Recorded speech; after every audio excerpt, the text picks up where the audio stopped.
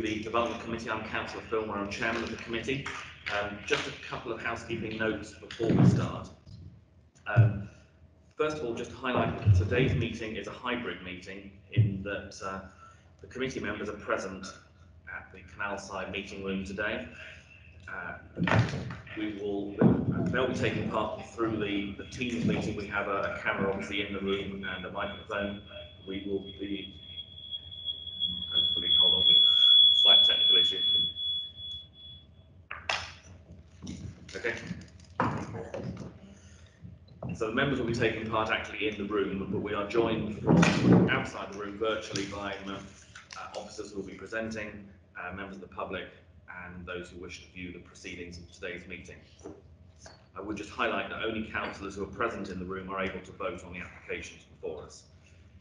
Could I ask all members that they make sure that they've got their mobiles turned off or set to silent, and just to highlight that this meeting is being recorded. A couple of housekeeping notes for the room itself. There's no planned fire drill, so if alarms go, then you do need to leave the room. The safety exits are at the back of the room and to the sides. Toilet facilities are located at the back of the room. There is water available outside. And if we then move on, that the format of the meeting will be as per the agenda that's been published. A copy of the officer presentations can be found on the committee web pages. We'll take each application in turn. The officers will outline the application, followed by the public speaking time. For those present, I would ask if you, as I say, you don't need to worry about controlling your microphones or your cameras. That will all be done through the centre of the meeting. Only members of the public who are registered to speak can address the meeting, and then members will obviously debate and decide on the applications before us. Just to introduce, for those who are online, who's with us today, within the room itself, on my left and right, I've got the councillors who will be debating and deciding the applications. On the top table to my right, our Democratic Services are represented, and on my left, the planning officers are represented. As I say, others will be joining us virtually. Our legal team is with us online today, so we are covered with the normal officer and members who will be present during the meeting. If we move then, I think probably best to the agenda itself. The first item is apologies for absence. Do we have any today, please? Thank you, Chairman. We've received apology from Councillor Hayward. He's our new member, but he's not undergone his mandatory training as yet. Thank you. Can I welcome Councillor Hayward to the meeting virtually today, and look forward to meeting you to the full committee once you've had your planning training. Item 2 is urgent business. I've not been advised that there's any urgent business that isn't on our agenda. Item 3 is public speaking time. For members of the public who registered to speak, we'll have, as I say, the officers will present the application before us. Once they've done that, we'll invite you to the speakers table to address the committee. You have 3 minutes to do that. You will see there's a timer at the front of the room, and we will obviously ask you to draw your comments to a close before that 3 minutes runs out. Item 4 is declarations of interest. Are there any declarations? I'll start with if I can do a general declaration for members. We've been advised that any of us who are members of the Drainage Board committees need to declare a non-predetermination declaration that we've taken no part in discussions on the recommendations that have come from the Drainage Boards. That's an officer recommendation, but we need to make sure that's recorded that we're not involved in that decision-making process so that we can make decisions today. Councillor Pearce. Yes, I declare a personal interest on applications on pages 6 and 27 for this morning's session. As a member of Bridgewater Town Council, but I've not taken part in any discussions, and I am a member of the Paddock Drainage Board for where that's appropriate. Thank you. Yes, Chairman, yes, it's the same too, one at Emerald and one at Homburg Way. The member of Bridgewater Town Council, just a personal interest. Thank you. Thank you. Councillor Hendry. Well, Mr. Chairman, Councillor, I did 3 things. I sit on the Axbury Drainage Board, and I'd like to conduct any conversation regarding planning at all. Page number 14, Oxford Street, Birmingham Sea, is just around the corner from my house. I don't know the applicant, taking no part in any conversation. Item number 20, Honourable Birmingham C, and advice from Don Lehman, declare DPI in the interest in the project. Okay. Can I just, again, for those who are online, I don't know if I could look towards Dawn Lehman or Mr. Howlett. Can you actually hear clearly what members are saying with the microphones that we've got here? Chairman, I am having difficulty hearing. Sorry, Ms. Lehman, could you say? I am having difficulty hearing. Okay, if I could just ask members if you could make sure you speak up and project towards the microphone that's in the centre of the room, and we'll see how that works. Again, if I could ask, say, Mr. Lehman and Mr. Howlett, if you are having difficulties hearing, obviously others online will have the same difficulties. If you could just indicate, wave at me, and I will try and make sure that we speak up, because obviously we can hear in the room. We just need to make sure that those outside can hear it equally as clearly. Councillor Scott, I think. Yes. Yes, I'm a member of the Expo Drainage Board, and I wish I'd taken no part in any planning discussions. Okay. Councillor Facey. Yes, thank you, Chairman. Page 14, Chairman, that's in the Clan of Burn Library. I'm a member of that council, Chairman. I do not attend planning committee meetings, and I would like some guidance, please, Chairman, on page 20, just as a personal friend of the applicant. Ultimately, it will come down to Councillor Facey. If you, obviously, we all know the applicant as a councillor. It's if you are a close personal friend, for example, as you know, if you go out for meals, if you do those sort of things that close friends do, then you would need to declare an interest. In that case, Chairman, we're not close friends. That's fine. So, if it's just an association, that's fine. Okay. Yeah, thank you for your time, Chairman. Okay. Yes, and then, exactly. Coming down the other side of the table, we have Councillor Murphy. Thank you, Chair. Yes, I must declare that I am a member of the Drainage Board, and I have taken no part in any discussions about anything to do with it. I'm also in the same predicament on page 14 regarding Walter Street, Burnham on Sea. I'm at Burnham Irish Town Councillor, and I'm also waiting for an invitation from. I'm also someone who obviously knows the applicant, but I'm not a close personal friend, so I just like to declare that. No problem. I'm not a member of the planning committee either. Anyway. Okay. I would just to confirm, 14 has been withdrawn. The application on page 14 has actually been withdrawn from our agenda. The reason being that the objections that were received from the town council and from the ward member have been withdrawn, and therefore is being dealt with as a delegated matter. So that is no longer an issue that will be coming before us today. Okay. Again, coming down that slide, Councillor Kingham. Yes, thank you, Chairman. Yes, as a member of the Park Drainage Board, Thank you. taking no part in the discussion. And yes, Councillor Betty. Thank you, Chairman. I'm also a member of the Park Drainage Board, so I took no discussion. Thank you. And I'm a member of the Axbrew Drainage Board and have taken no part in their discussions. Okay, I think that I'm not seeing any other decorations, so that brings us to the end of the declarations of interest. So if we move on to the planning applications, the first one that we have before us today is the application on page 27, where we have a speaker who is present. So if members can turn in their papers to page 27, this is the application in Wemden, and it's Mrs. De Vries. I think you're presenting this one, please.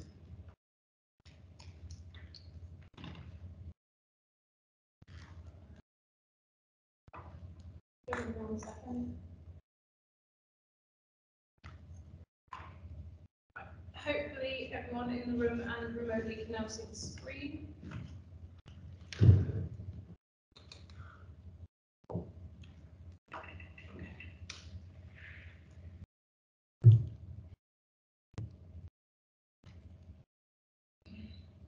Right, the application before members today is formation of an attenuation pond at Lanston North Pombo Way in Bridgewater. The application is being presented to members due to an objection from the parish council regarding the lack of explanation regarding the change from the drainage strategy relative to the consented scheme that was approved through the discharge of condition. Concerns regarding management and maintenance and ecological impact. Councillor Dudridge also objected to the application due to the location in flood zone 3. The location of the site being outside the settlement boundary and the precedent that this may have on future development of this land parcel. Concern was also raised regarding potential impact on wildlife and ecology and the retrospective nature of the application and potential impact on the adjoining properties. So the main considerations in this case are principle of development, size, scale and design, impact on adjoining properties, highway considerations, impact on ecology, drainage and flood risk. So the application site is located outside of the settlement boundary, adjoining Naples View and to the west of the residential site that this feature will be serving. Whilst the development is located outside the settlement boundary, the proposal is in connection with an existing development that's inside the settlement boundary and in principle would not appear out of keeping within an open green-blue space such as this. The development that this application would serve is indicated on this slide with an orange star towards the bottom of the slide and adjoins the A39 to the east, Wemden Green to the south and Sabino Way to the north. There are land drains to the north and northwest of the residential development which link this location. Dawn, since you pause a minute, is anyone else just seeing the main considerations page? Yeah. Yeah, we're not seeing the map at the moment. I've just got main consideration. What? What? Oh, it's now gone to the map. No. Yeah, it hadn't, but it has now. Okay. No, I haven't. I think there might be problems with direct access because we're having problems with people getting into the meeting. Okay. Just so you are aware. I will start this slide again. If you could. And I will go slowly. Just to confirm, has everyone now got view of the overhead map? No. Yeah. No. No, this still hasn't, so. No, I just got this. It is up on the big screen for anyone in the room.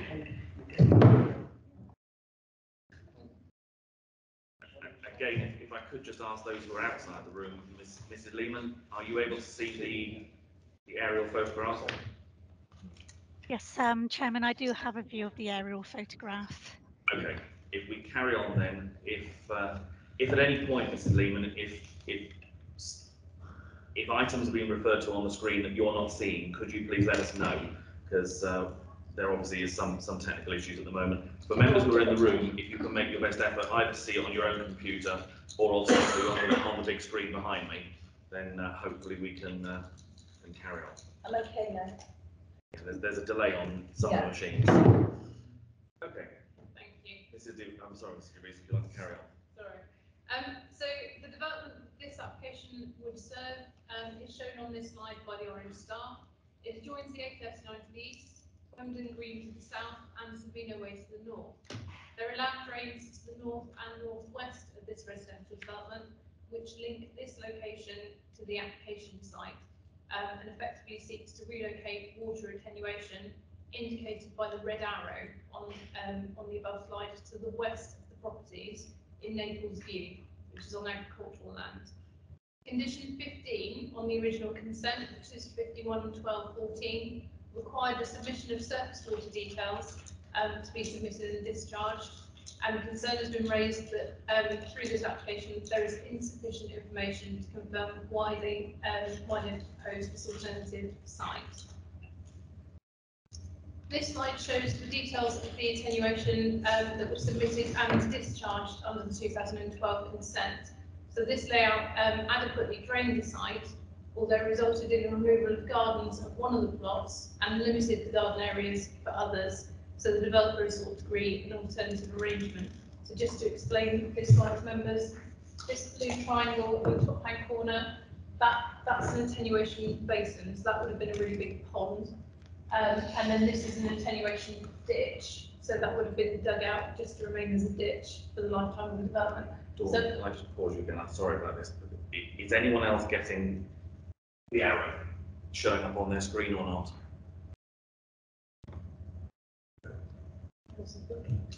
Okay.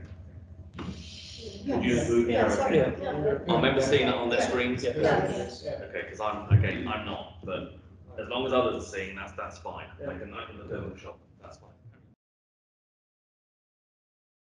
Is a sort of red mark. So where the red mark is, the attenuation basin, which is a triangular pond, and the green, an attenuation ditch, so a big ditch dug out at the bottom of gardens. So as members can see, the first plot here would have had sort of nearly no garden. Plot 2 and plot 4 would have been impacted by the drainage arrangement. So just to provide further clarity again, this slide just shows the location of the attenuation basin relative to the Salerno Court development. So the Salerno Court development, as just shown, is this development down here with the houses that have gone in, and the attenuation pond basin as a result of this application is this top hand hatched area in this location.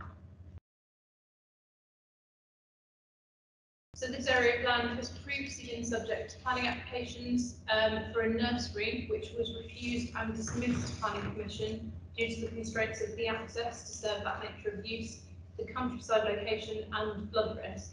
This application is solely for an attenuation pond and does not propose any built development or would not impact on any precedent of development on this site. So the pond is proposed to be about 10 by 15 metres and set 9 metres from the adjoining land drain. A section was provided, as can be seen in the top hand corner of this slide, and details that confirmed the pond would connect to the land drains with a 150mm diameter concrete pipe with a head wall connecting to the reed, connecting the reed to the attenuation basin. The design and capacity of the pond has been agreed with the internal drainage board. The drainage attenuation system is designed to work by providing additional storage capacity for Kidsbury Green, with the attenuation providing the majority of storage and the connection pipe providing additional minor storage. The increase in impermeables surfaces for the new residential site at Salerno Court results in an increase in volume of surface water runoff above that of the original surfacing, which was just arable grass. So this additional surface water runoff drains to Kidsbury Green, and the drainage attenuation system provides additional storage capacity to the Kidsbury Green, which can be utilised in the event of sustained or extreme storm conditions. The drainage attenuation system is designed to fill with water and drain as the level of Kidsbury Green rises and falls during and after storm conditions. So looking at the site, hopefully now everyone can see the site photos. Looking at the site, there is a construction access which would utilise the existing field gate, which is off of Naples Views. And whilst this will cause a degree of impact during construction, once in place, maintenance would occur as and when required, but this is not expected to be more than on an annual basis. The properties fronting Naples View adjoin the site on the opposite side of the land drain and present relatively low level and landscape boundaries. Views from these properties would be interrupted during construction, but once the attenuation pond is in place, the outlook would remain comparable to the existing site. So this is a view from further within the site, looking towards the rear of these properties. Access to and through the site would be maintained through the 9-metre margins around the site surrounding the pond. Concern was raised regarding potential impact on ecology and wildlife, and additional reports were provided. Following this, County Ecology had confirmed no objection to the application, and that subject to maintenance, the development would result in an enhancement for the surrounding wildlife. So in summary, whilst the site is located outside the settlement boundary, it is associated with consented residential development and would not result in an appearance that would be out of keeping or adversely impact on the character of the surrounding area. There will be a degree of impact on the neighbouring properties during construction, although this will be fairly short term and is not considered to result in significant harm. The existing access is considered adequate to accommodate the nature and volume of traffic that would be generated, and County Ecology was satisfied that the development would result in enhancement relative to the existing agricultural land. The main purpose of the development is to provide attenuation for the existing site, the nature, the volume, nature and scale of which has been agreed by the Internal Drainage Board and the Lead Local Flood Authority. The application is therefore for 4 members, being recommended for conditional approval. Thank you very much. Thank you. Councillor Duddridge, would you like to come forward, please?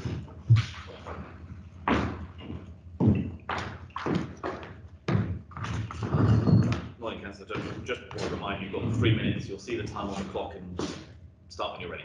Thank you, Chair. Good morning, Chair. Good morning, Councillors. Good morning, officers. Thank you for allowing me to speak today. I'd like to object to the application on the following grounds. The original site of the attenuation pond to the rear of Solano Court was the choice of the developer. To now say that the original site is unsuitable and would impact amenities on that development is surprising, to say the least. The construction work would have a major impact on local residents in terms of disruption and work traffic. The proposed site is inside flood zone 3 and outside the development boundary. A major development on the same site was rejected 3 years ago, and there is a fear that this application could establish a precedent for further development on the site. No details of management for ongoing operation and maintenance of the proposed site are included in the application. This lack of information, I think, contravenes policy D1. There is a strong public opposition to this proposal, as can be seen by the 22 letters received from residents and the objections from Wendham Parish Council. The drainage for the Salerno Way development should have been sorted at the time of construction and certainly before residents moved into the development. I would suggest that this didn't breach of regulations. The lack of a highway response is worrying. How will construction traffic and later maintenance vehicles access the site? The proposed site is over 300 metres from the development it serves. The previously past site is adjacent to the dwellings it serves and conforms to regulations and guidance. The retrospective nature of this application shows a lack of adherence to regulations, and I would urge this committee to reject it. Thank you very much.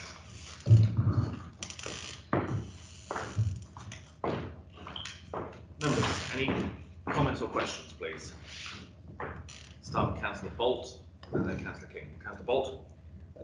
Just a couple of questions come to mind. First one, is there any attenuation on site at all at the moment? There was the condition that was discharged under the application. Whether they've implemented it in full or not, I don't know, but this is posed in lieu of that. So the original permissions were given with the attenuation pond that you showed up in the right-hand corner. The original permission was given without the drainage details, which can be commonplace for planning applications, but we conditioned it as condition 12. The details we had that I've shown members, which was this one, was submitted and discharged under that condition. So they met the requirements of the condition by proving they can attenuate on site, but by doing so in this way, it impacts on the amenities of the residential properties. So if to reduce that impact, they would have had to get rid of 1 or 2 properties so that everything would get more spread out. Is that what? This is a financial issue, isn't it? It's a lack of red line issue, because the red outline for the site isn't big enough for them to attenuate the drainage requirement within the constraints of the original application. So they did look at options, because the land to the back, just to the left-hand side, if you're looking at it, is Wembley Village Green. So the potential to put drainage in there was a non-starter because of the impact on the public open space. They did try a direct connection into the land drain, but you need consents in place before you do that. So it was subject to action, which is why we've subsequently got this application in for the alternative site, because this is the closest they could get it to mitigate the impact. So we're saying that the land drainage have objected to them putting it into their system. They objected to the direct connection without seeing how that direct connection could be attenuated. So this is the solution to the direct connection into the land drain. So the decision not to put that attenuation pond, which you're saying is discharged, was that before or after the commencement of the buildings? The condition was submitted at about the same time they commenced. It should have been discharged before they commenced, but it wasn't because it was subject to quite a lot of debate between ourselves and the Internal Drainage Board and the Leeds Local Flood Authority. Eventually that was agreed, so there's no breach of condition because they agreed the alternative, they just didn't implement it. So I gather that the houses are occupied now. A number of them are occupied, yeah. Thank you. Thank you. Councillor Kingham. Yeah, thank you, Chairman. With this application, there doesn't seem to be a lot of detail regarding the actual pond, regarding security. Obviously, you've got a pond, it's within a residential area. Obviously, will there be a fence around this pond? And, you know, children can go out and play it and all in. Yeah. At the moment, from this slide, there's an agricultural access just in here, so you have to go over the agricultural access to get into the site, and you have to go through a 5-bar field gate to get to this area of land. This bit at the top shows a section of the site, so this is the green, and then there's the separation margin, and then this is the basin. What I haven't got currently is any details of any sort of fencing or structures to keep anyone out. The land at the moment isn't publicly accessible, it's privately owned. So whether people go onto the site or not, but land readings also run sort of either edge of this field, and from site visit there's quite a lot of planting, but not any real structures to stop people jumping into land drains. These are quite nasty for your small children who have experienced that in the past. And, there's no means of keeping them out of water. The actual access. But the field gate isn't what stop children getting. Yeah, I mean, at the moment there's a double field gate on the driveway side. So this is this location here, just inside the property. So there's a double field gate there. You go over onto a concrete bridge that crosses over the land drain, and then there's another gate beyond that. So it is, you know, it's quite screened. You have to be really trying to get into the site to fall into it by accident. But there's probably more reasons why there should be security, because if children get in there, they can't be seen. Thank you. Any other comments or questions from members? Yeah, Councillor Scott and then Councillor Pearce. Yeah, thank you, Chairman. I fear that this is a slightly overdevelopment of the initial site, because obviously the planning application that was approved had the attenuation pond within the site. Regardless of what's happened, there should have been amenity around it when the plans were agreed. However, moving on, the attenuation pond is now some way away from the development, and how is it going to be connected? I haven't heard that has actually been agreed, although in principle the scheme has been agreed by the Drainage Board, which is good. It's just, how is it going to get from A to B? Mr. Reed. As set out within the report and the presentation, it does connect to the land drains with 150mm diameter concrete pipe and head wall. Effectively, it's additional water storage from the land green. So when the land green gets to a certain height, the water will then go through this pipe into this pond and sit in this pond until the land green then goes down again, and then it will flow out the pipe back into the land green. So it's almost storm attenuation. Right. So as the water of the green rises, it will go into the pond, sit in the pond, and then go back in when it goes back down again. Oh, right, yeah. Okay. And the other question is relating to there's an existing permission that obviously has the drainage on site. That, I presume, could be implemented. It would just compromise the... Yeah. If this consent wasn't favoured by members, if members chose to refuse this permission, there is an alternative drainage scheme that can be implemented on the site, but it does result in less favourable development for future occupiers. Councillor Pearce. Thank you. Oh, that leaves a question hanging, doesn't it? We're now wondering what the alternative is. Like others, I share real concerns about the fact that the development was allowed with seemingly inadequate attenuation provision. And you wonder how that happened.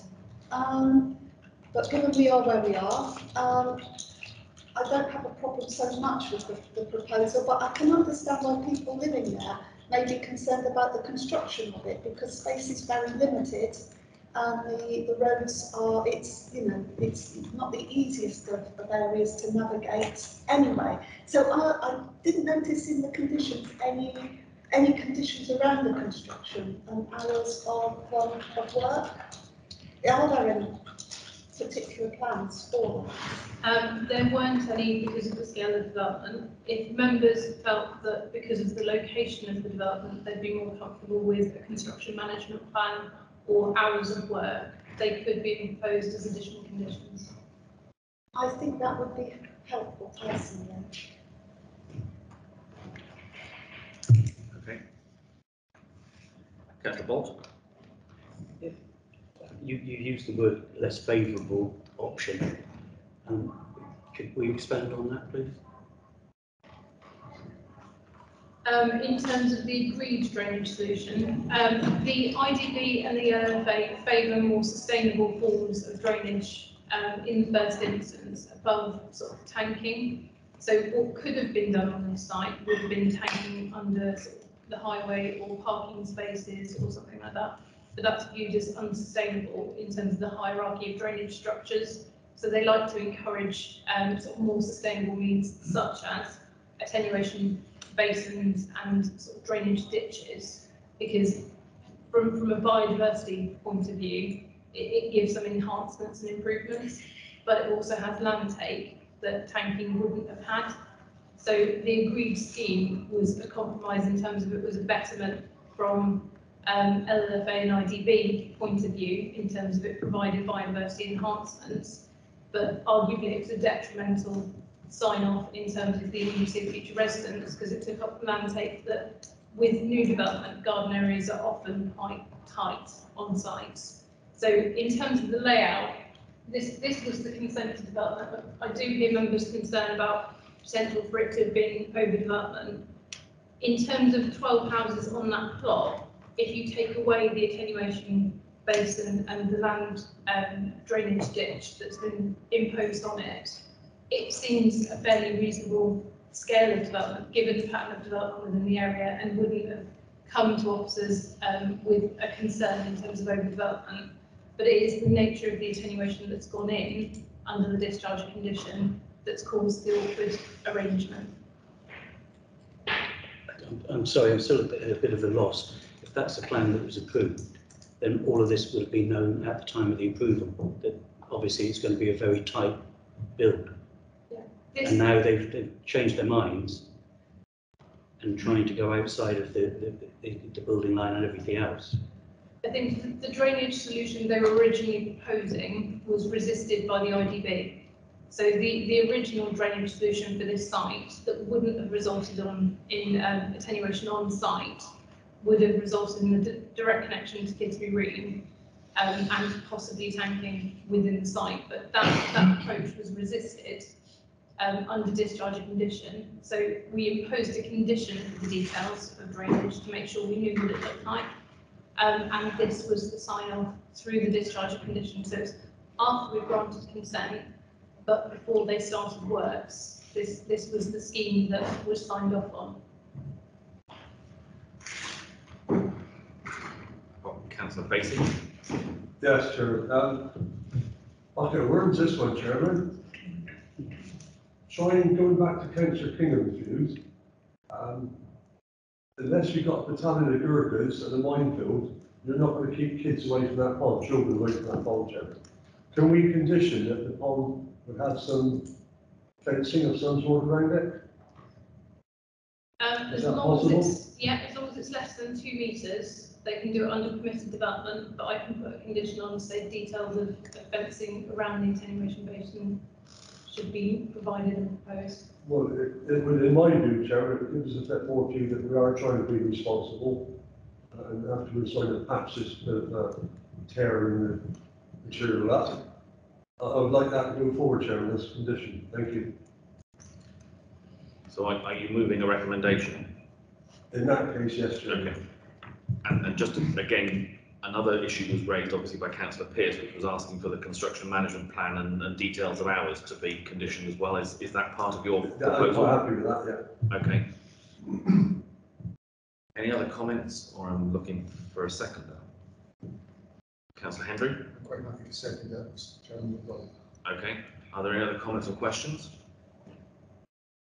So as it stands, we have a proposal in front of us, which is to grant permission, as outlined in the report, but with the additional conditions relating to construction management plan, hours of operation of the construction, and that fencing should be provided around the pond for safety reasons. Right. Is everyone clear on what the proposal is? Yep. Okay. Chairman, can I just interject, Oh, please? yes, please. Can we just be clear that the fencing is retained in perpetuity as part of the condition? Yeah. Yes, we've got that noted now. Anything else, Mr. Lehman? That's it. Thank you, Chairman. Okay. And you're again happy with that? Yes. So we have that recommendation has been moved and seconded. Those in favour, please show. 1, 2, 3, 4, 5, 6, 7. And those against? 1, 2, 3, 4, 5, 6. Just do that one again for me. 1, 2, 3, 4, 5, 6. And have we got any abstentions then? I've got that as 13. Yeah, I've got that. Okay, can we try that? Can we try that again? Those in favour, please show clearly. As Councillor Grant, I don't think I can see it. Sorry. 1, 2, 3, 4, 5, 6, 7, 8. That's it. Thank you. And just for clarity, those against, please show again. 1, 2, 3, 4, 5, 6. Yep, lovely. Thank you. So that is carried as 8 in favour, 6 against. Yeah. So permission is granted with those additional conditions. Thank you very much, members. If we move then to the next application, which actually we don't have a speaker present for, but we're on page 6, I think, of the report, and we return to Bridgewater, and it's Ms. Alvey. I think you're presenting this one.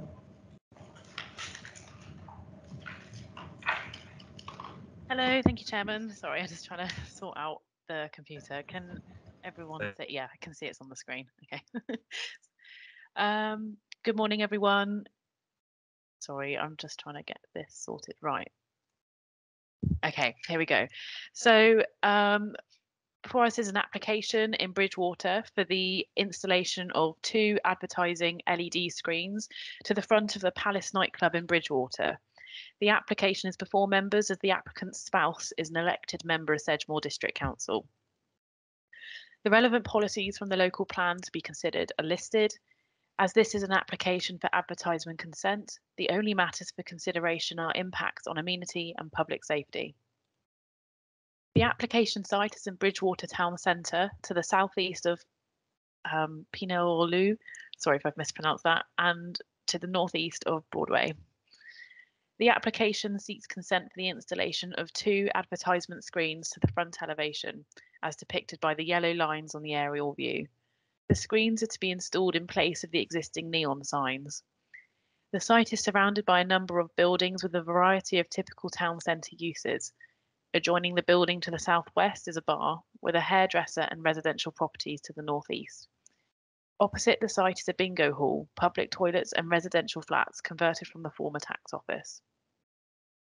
The proposed screens will each measure 4 metres by 0.6 metres. They will effectively be TV screens. On the slide you can see an example of what the screen will look like when not in use. When in use, the screens will be much like the advertisement screens at Bedrock Furniture and the Mercure Hotel, also in Bridgewater and shown on this slide. The application site lies within the town centre boundary of Bridgewater, and the relevant policies relating to this seek for development to enhance the image of the town centre by offering high quality and varied retail and leisure offers. It is considered that the upgrade of this front facade by installation of the screens will help to improve and regenerate this part of the town. Environmental Health provided a condition to ensure that the light generated by the screen is compliant with professional guidance on the brightness of illuminated advertisements to protect neighbouring residents. The site is adjacent to a Grade 2 listed building, and the application site itself is of architectural merit, and the screens are not considered to harmfully detract from the character of this historic environment. The screens are viewable from the highway, but are unlikely to be confused as a highway sign. The screens do not encroach onto visibility of vehicles or overhang the highway. It is considered that the proposal complies with the relevant local plan policies, and as such, the office's recommendation is to grant planning permission with conditions, including that provided by Environmental Health. Thank you.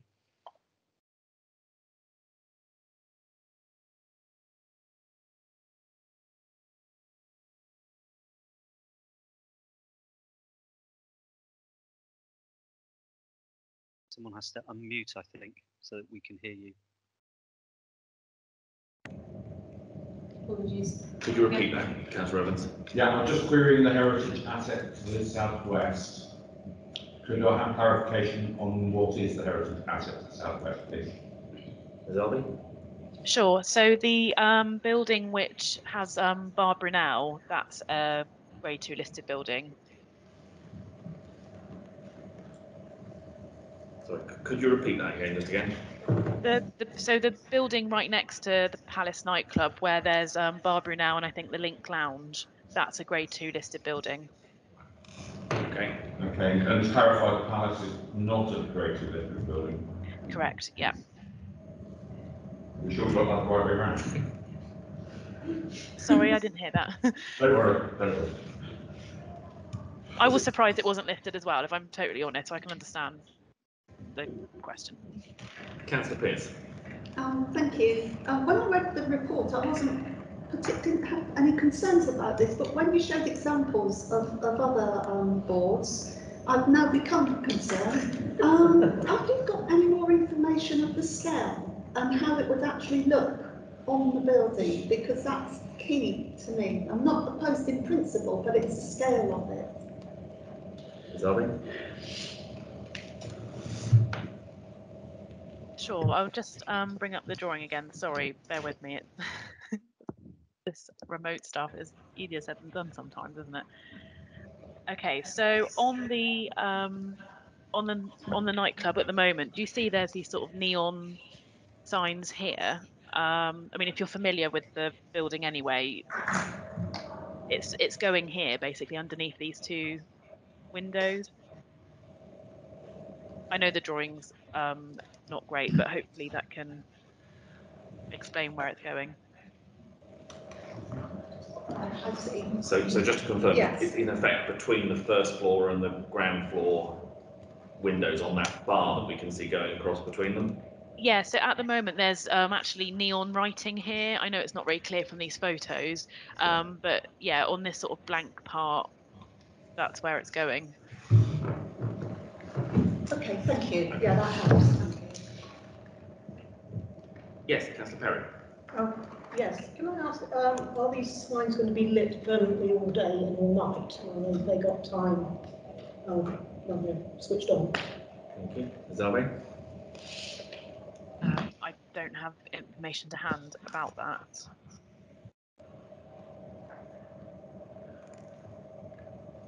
Mrs. Breeze? Just in terms of any members' concerns about the lighting, there is a condition that's being recommended, which is condition 3 on the report, that just says the lighting scheme should comply with the Institute of Lighting Professionals guidance for the brightness of illuminated advertisements 2014 or any later version. So it should be designed so that it's the minimum needed for operational process to be installed to minimise potential pollution caused by glare and spillage and maintained throughout the development's existence. So there is a condition requiring controlling the degree of illuminance. but we don't have details of the timings of the illuminants. But the other adverts that are up and about Bridgewater are on, I think, probably 24/7 advertising different businesses. Any other comments or questions? Yes, Councillor Murphy. Thank you, Chair. I just wondered, it mentions the fact that there are television screens, and I wondered, and it also mentions the word adverts, but it doesn't specify what the adverts are. Are these limited to advertising what's on inside the building, or are they Heinz tomato soup, or what are they? Are they changing advert that's being sold as a space? That I would object to, because I think that would be detrimental and would create precedent for other buildings throughout the town. If it's meant to be an advertising, we do talk about adverts, not just adverts. So can you please tell me, give me some information? I can't say it, Amelia. Can you give me some information regarding my statement there? Mrs. Rees. Was that the comment on it? Yeah. Sorry, Dawn. I was just going to say it is related to the nightclub business itself, but my understanding of planning regulation is that we can't actually restrict what's displayed. I might be wrong about that. I'm hoping Dawn can confirm. I was going to say signage. So signage that goes up in front of cafes, that is called an advert. It's an advert consent that they have to apply for that signage. So any signage that goes up anywhere, whether it's signage to a nightclub, signage to a cafe, that comes under the advert regulation. So it's classed as an advert. In terms of looking at the size and scale of these, the other examples you've got around Bridgewater are sort of quite large, rectangular, clearly boards to advertise other services. In terms of the size and scale of these ones, it's 4 metres by 60 centimetres above the venue that they're looking to serve.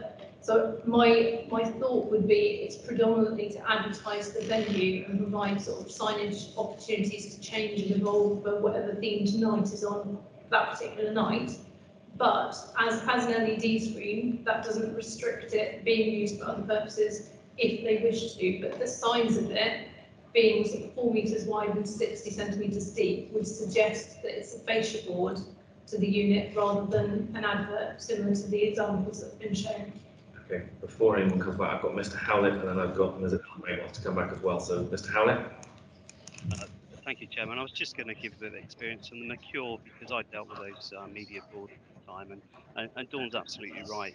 You can't restrict what is advertised, but generally they are there to advertise the services of the actual premises, but they will include other things like temperature, time, and potentially other local advertisements, which aren't a bad thing. You know, that's quite a positive thing in terms of being able to advertise local events and goods and services, etc. I suppose what I was going to say is I sort of understand a little bit of the concerns about the lack of detail of what the signs would look like, and if members are concerned about that, I would imagine what's happened is the details won't be known, which is why the plans are reasonably poor at this stage until the actual boards are purchased. So I wonder if there's just a condition that gives a bit of comfort to say the details to be submitted, the final sort of brochure details to be submitted before they're erected, so that we've got some comfort as to what they look like, and that will give us a better idea in terms of what types of adverts, because they are quite small strip adverts. They're not huge hoardings, and in fact, whilst I understand why Millie's used the other examples, these do feel like they're going to be much more smaller and subtle than the Mercure digital boarding. So I think they're going to be really, really subtle, but if members need that bit of comfort, then let's get the details in before they're erected, because I sort of do have a degree of sympathy with members. The plans are reasonably lacking in detail, aren't they?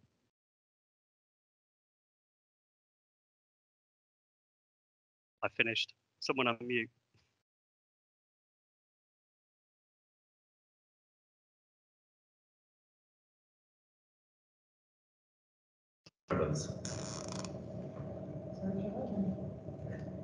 Is it okay if I speak? Yeah, sorry. Yeah, there's microphone issues. So I just wanted to kind of agree with what Stuart was saying. I've opened up the application form and it states that both signs will be intermittent. The screens will be used for general marketing and advertising of the Palace nightclub and potentially opening it up for the advertisement of other businesses. So whilst I appreciate the signs at Bedrock and Mercure are considerably bigger, it was more just to show the type of screen rather than, you know, it's going to be on this size. And also just to back up what Stuart was saying, no more information could be supplied because they were waiting to get consent before they make the order, which you can understand. Thank you. Councillor Evans. Thank you, Mr. Chairman. While I'm tempted to propose a site visit on a Friday night, I think that's absolutely appropriate. And I like the idea of subtly illuminated adverts. I thought the whole point of illuminated adverts was to attract attention, not to be subtle. Nevertheless, there are no good planning reasons to refuse this. So with the amended recommendations, I'd like to move it, please, Mr. Chairman. Thank you. So that's basically the additional condition that was suggested by Mr. Howlett of in effect, submitting the details before it's actually erected and agreed with the planning authority. Yeah, thank you. Councillor Kingham. Yes, Chairman, with those conditions, I'd like to second it. Okay. Are there any further comments or questions? Ms. Lehman, you're okay with the additional condition wording? Okay. Thank you. Right. Then we've had the recommendation to grant permission with the additional condition relating to the details to be submitted. Those in favour of that, please show. 1, 2, 3, 4, 5, 6, 7, 8, 9, 10, 11, 12, 13. And those against, please show. And any abstentions? That's clearly carried, so permission is granted. Thank you. So, members, as we mentioned earlier, the application on page 14 has been withdrawn from our agenda and is being dealt with under delegated powers. So we then move to page 20 to Burnham. Absolutely.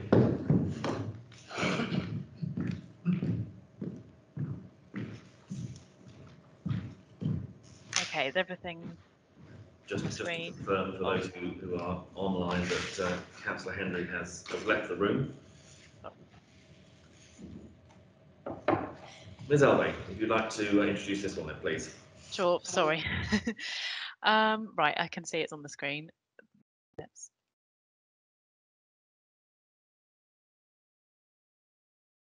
Okay, so before us is the application at Magnolia House, 26 Manor Road, Burnham-on-Sea. This is a retrospective application for full planning permission for the change of use of a B&B to a residential dwelling. The application is before members as the applicant is an elected member of Sedgemoor District Council. In addition to the local plan, the application site is included within the Burnham-on-Sea and Highbridge Area Neighbourhood Plan.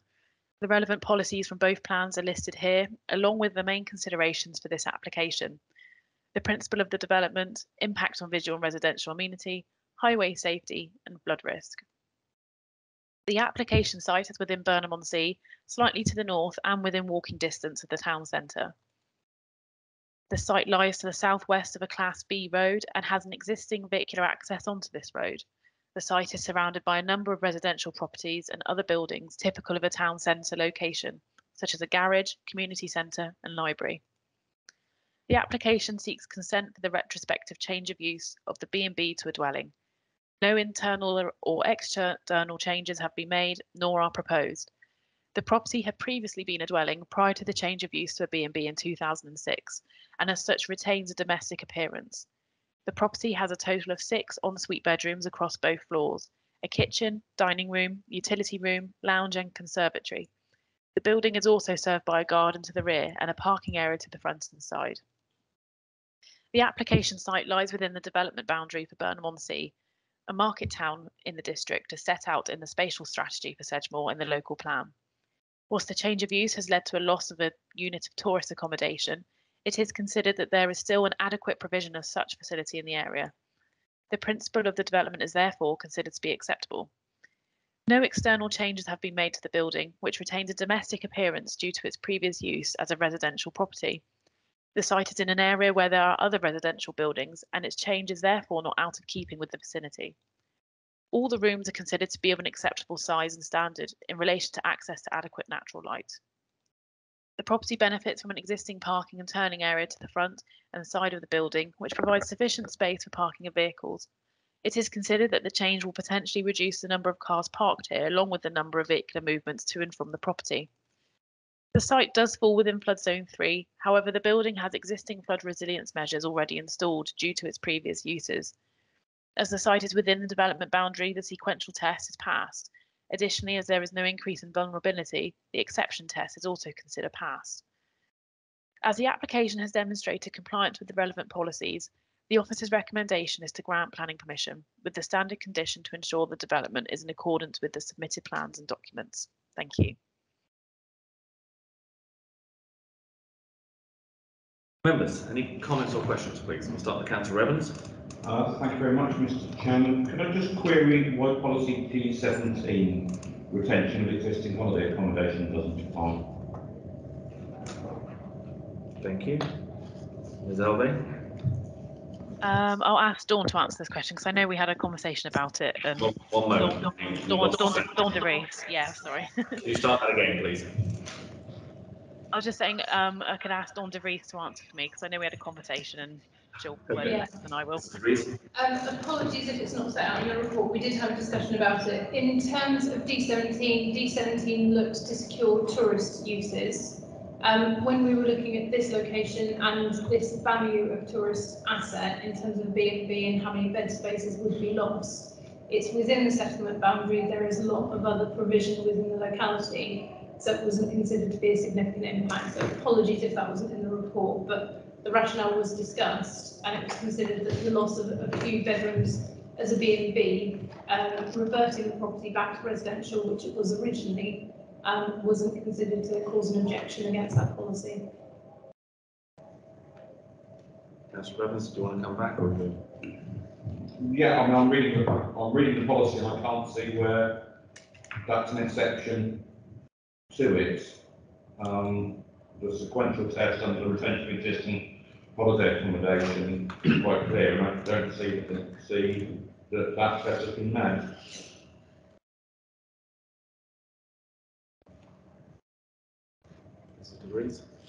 I'm just struggling to see the bit that you're reading, sorry.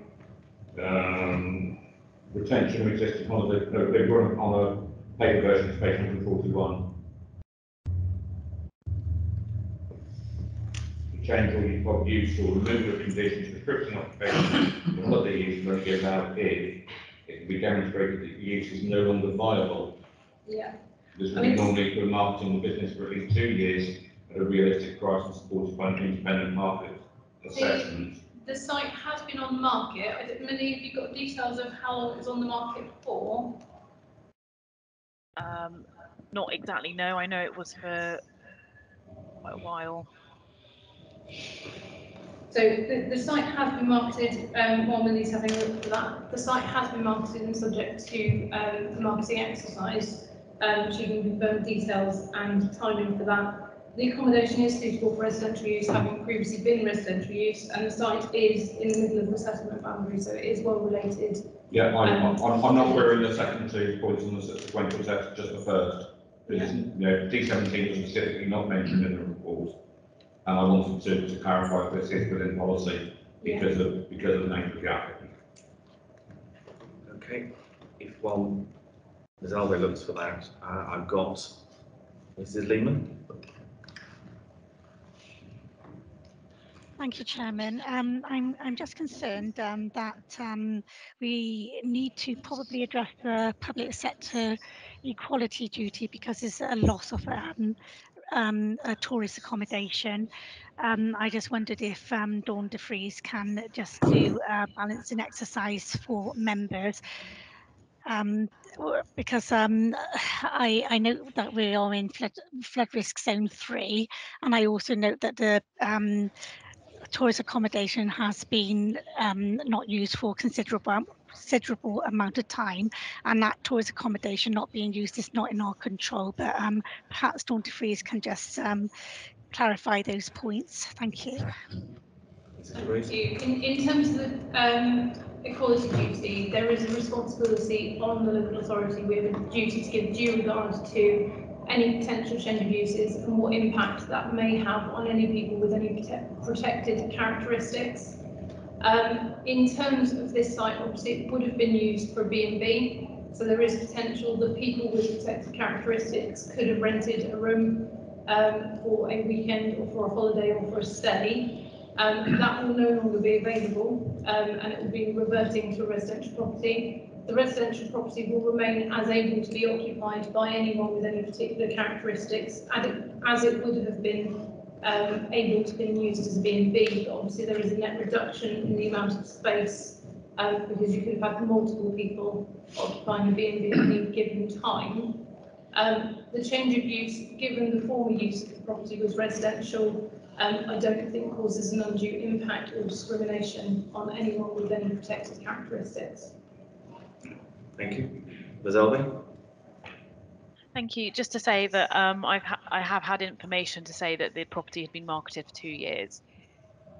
And as it is, can we confirm that's the realistic price and supported by an independent market assessment? I don't have that information. In which case, I would contend that this is against policy P17. Thank you. Councillor Grimes? Thank you, Chairman.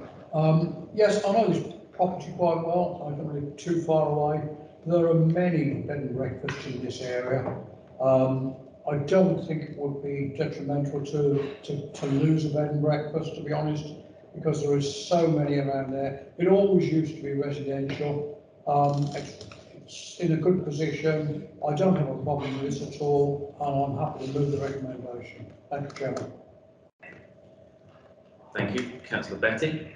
Thank you, Chairman. Listening to a more local councillor near the area and his views on it, I'll happily second the recommendation. Thank you. Ms. De Vries? Just a quick comment on D17. Obviously, the purpose of the condition is to try and secure the continued tourist uses of established tourist sites and tourist accommodation, and in particular, sort of sites that are in isolated locations or in countryside locations. So the test can be viewed quite highly. In terms of context, the level of loss of accommodation is a B&B within a residential area with existing B&Bs in the surrounding area. It has been marketed for a period of 2 years. It wasn't taken up. We are on the backside of COVID, so there have been sort of funds to support these type of businesses get through this period. But based on the evidence that officers have, we're satisfied that there isn't a conflict with D17. Any further comments or questions that members have? Councillor Evans? So just to clarify, even though it hasn't been supported by an independent market assessment, we are saying it complies with policy P17. We are satisfied that the test should be proportionate to the loss. So in terms of the loss of this, it's a couple of bed and breakfast rooms in a sustainable location where there are plenty of bed and breakfasts in the locality. So it has been marketed for a period of 2 years. We are happy with the marketing demonstration, and sales have fallen through on site. In this case, I don't think it would be reasonable to put it through an independent market assessment, given the loss and the location of the nature of the tourist accommodation.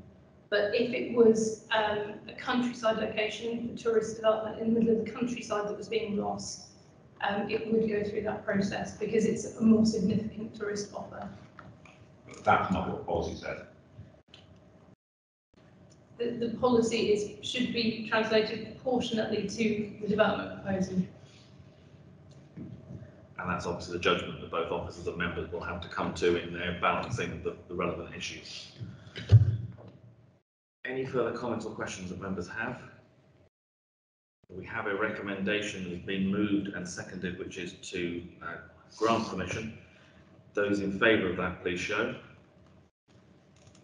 1, 2, 3,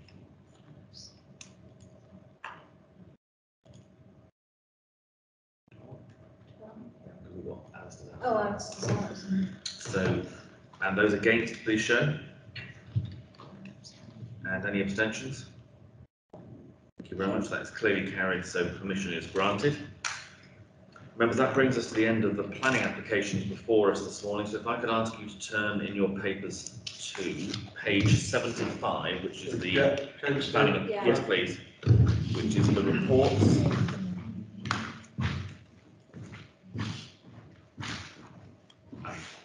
Just to confirm for those online, if you weren't able to, have you got the microphone back on? Yeah. Yeah. For those, we did announce within the room, but obviously it wasn't heard by the microphone. The vote was 12 in support of granting permission, none against, and 1 abstention. So permission was granted. As I say, we just wait 1 minute while we get the councillors back into the room who left.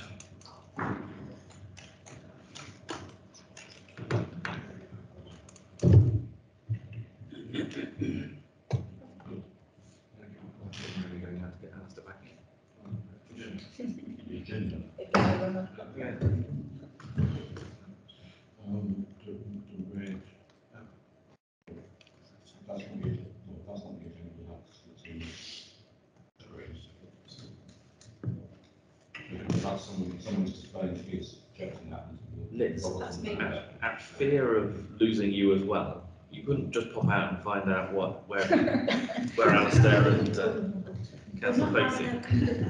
We're not having a break now, we'll have a break after this. Absolutely. They haven't found her, have they?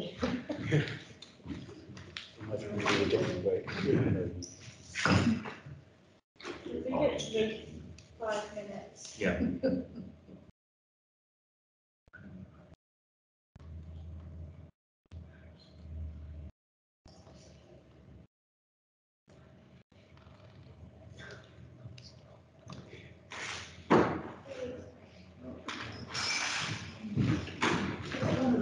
Right.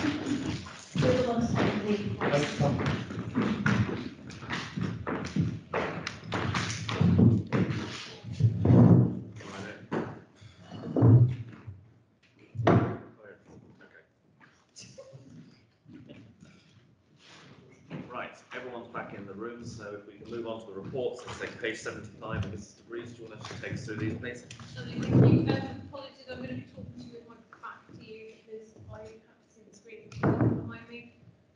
We've received a planning appeal. You won't hear you on mic. So we've received an appeal for outline planning permission for 2 semi-detached self-built dwellings, and that's land to the south of Church Hall, Main Road, Western Zoyland. We have a yes, Councillor Perry. Yes, can I just quickly ask, is the access going to be sorted out then at the outline, or is it later? I don't know from the description whether access was secured as part of the outline, but I can find out and get back to you outside of the meeting. Please, thank you. In terms of appeal decisions, we've had 2 decisions since the last meeting. So one was a dismissed appeal for 11A Ricester Road, which was the erection of 2 low-energy sustainable dwellings and the formation of new access and parking. That one was dismissed by the inspector in relatively short order with about 2 pages. They were going for a really contemporary sort of curved roof design with grass roofs, but the sustainability benefits of the scheme didn't outweigh the visual harm in terms of the street scene. There's also been a decision on a prior approval, which is effectively a form of permissive development rights that they have to apply to us for us to grant. Which was the change of use of a shop at 26 to 28 Wendell Hill to a residential unit. It was the last shop within the village, so it was resisted as under the prior approval, and it was dismissed through the appeal process. Any comments or questions on those? Not seeing any, so if we move on.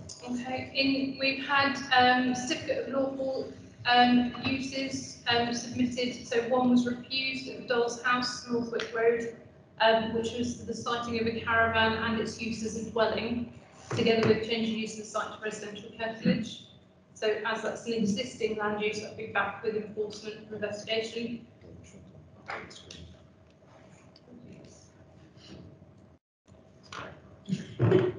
And there was also a certificate of lawfulness for existing laying of an area of hard standing and renewal of existing tracks. That was granted planning permission. Any questions or comments from members? No. Okay. We've also issued a couple of Section 106 agreements, so one of which was 38 dwellings, land to the north of Wedmore First School, which was access, landscape, parking, public open space, and associated work and off-site pedestrian improvements. And we also issued a 106 formation of a new entrance and access track. And that takes us to the end of the reports. Any comments or questions on those? No, in which case, I think, members, that brings us to the end of the planning applications and reports for this morning. We'll take a short comfort break at this point, and then we'll return for the member training.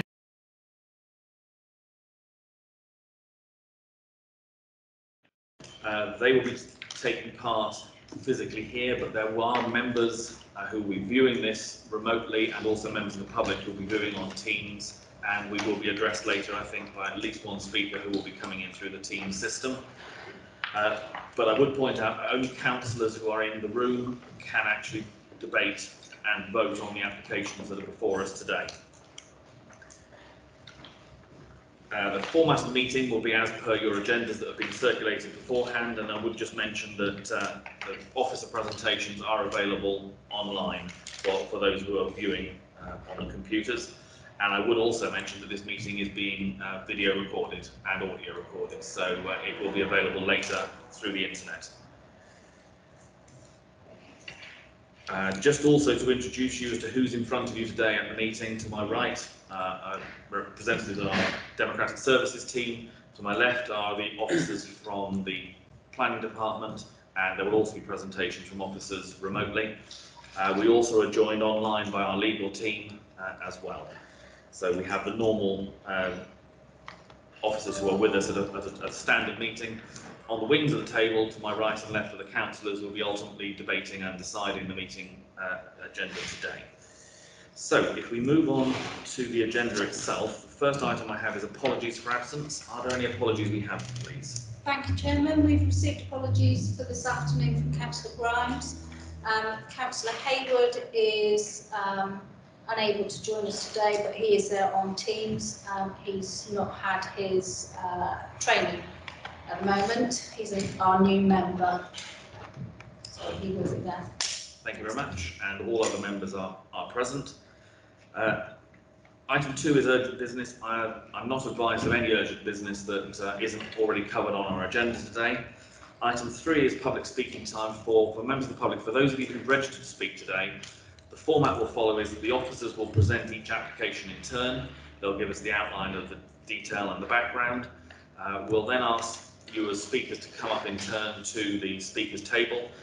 You have 3 minutes to address the committee. You'll see we've got a clock on the front table, and that will show you the time counting down, so it shows you the amount of time you've got left to go. If I could ask when you do actually speak, if you can speak towards the microphone that's in the centre of the room. That's the one that's picking up all of our voices today for the recording. As I say, you will see the time running down. If you can draw your comments to a conclusion within that 3 minutes, it would be appreciated. Item 4 is declarations of interest. Before I come to individual members for declarations, I will just do a sort of...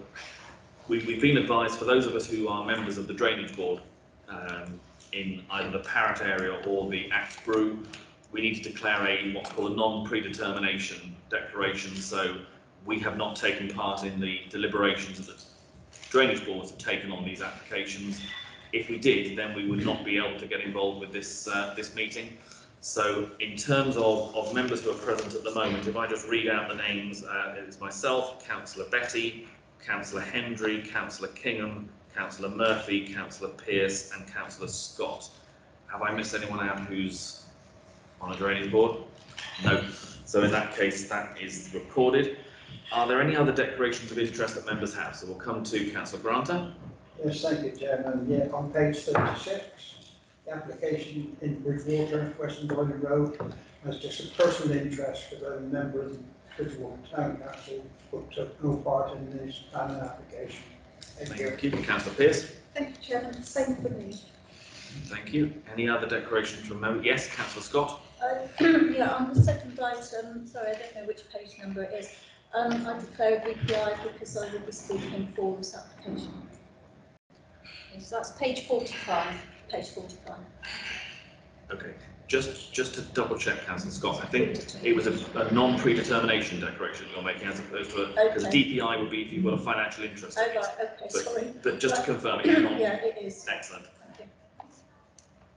Thank you. So yes, Councillor Scott has predetermined it because she has made comment on it. Okay.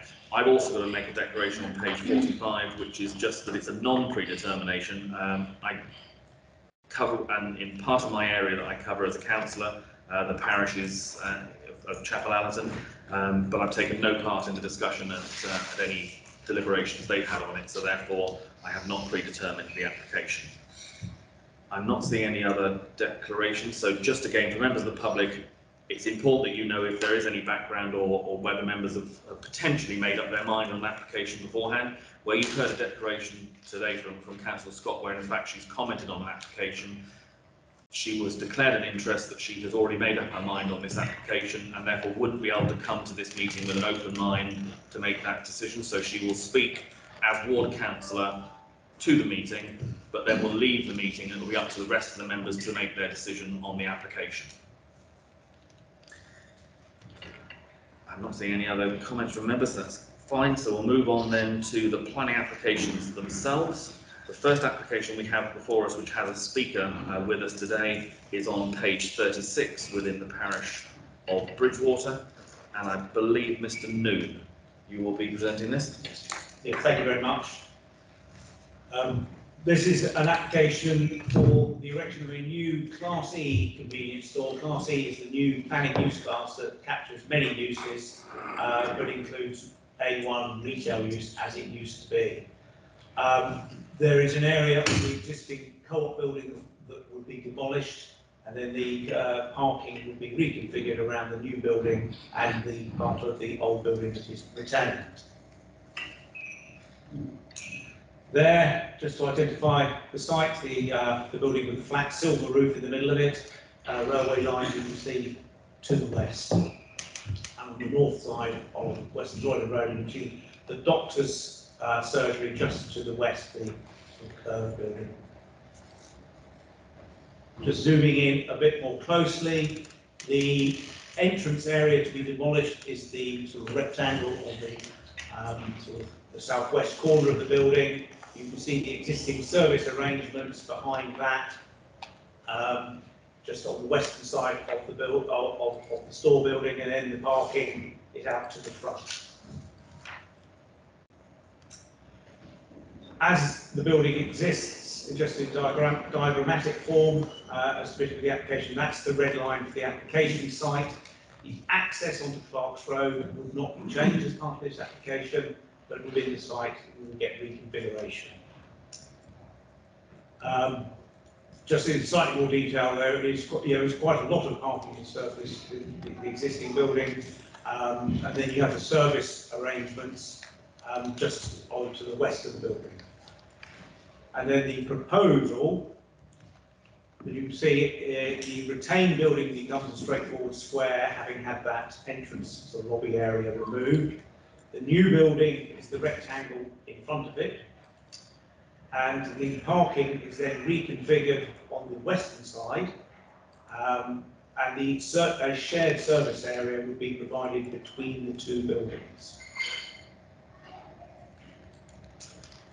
The elevations, it's a simple rectangular building, originally proposed with a flat roof. We sought amendments to bring in this hip roof style, which does more reasonably reflect the large buildings around the site, principally the doctor's surgery and the retained store. So we felt that was a more appropriate design for this building. Internally, we have a retail area with a rear back of house area, they're referring to it as for storage and whatnot. And then the little compound at the right hand side there, that's just sort of a fence around the area where there will be sort of, plant, chillers, that sort of thing, sort of service area off the vehicle service area. Just sort of by comparison, there's the existing layout of the building. Quite a lot of back of house area, a bit of a regular shape, but we do accept that this is a larger. It is a larger building.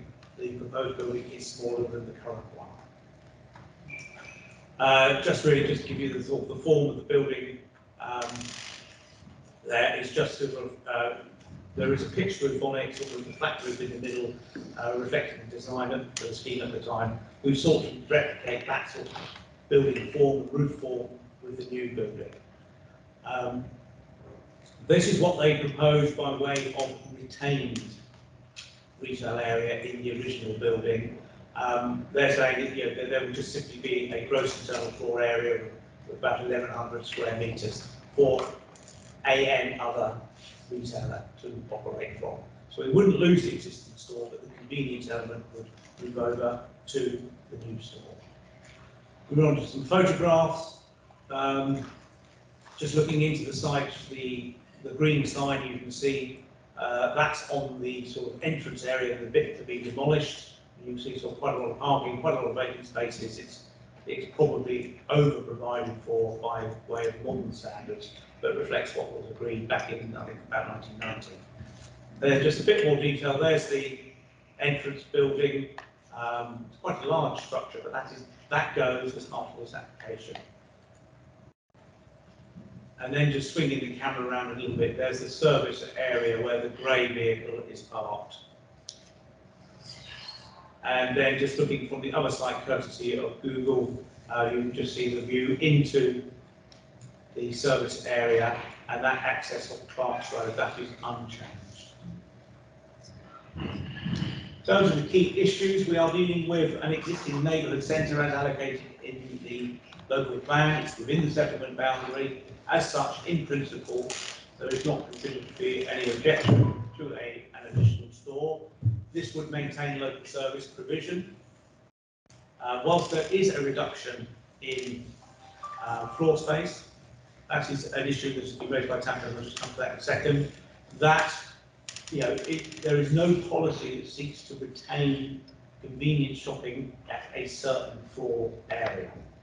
So we also note that the retained store would remain available and would need a further application because there is a condition on it from the original 1990 approval that says it should be convenience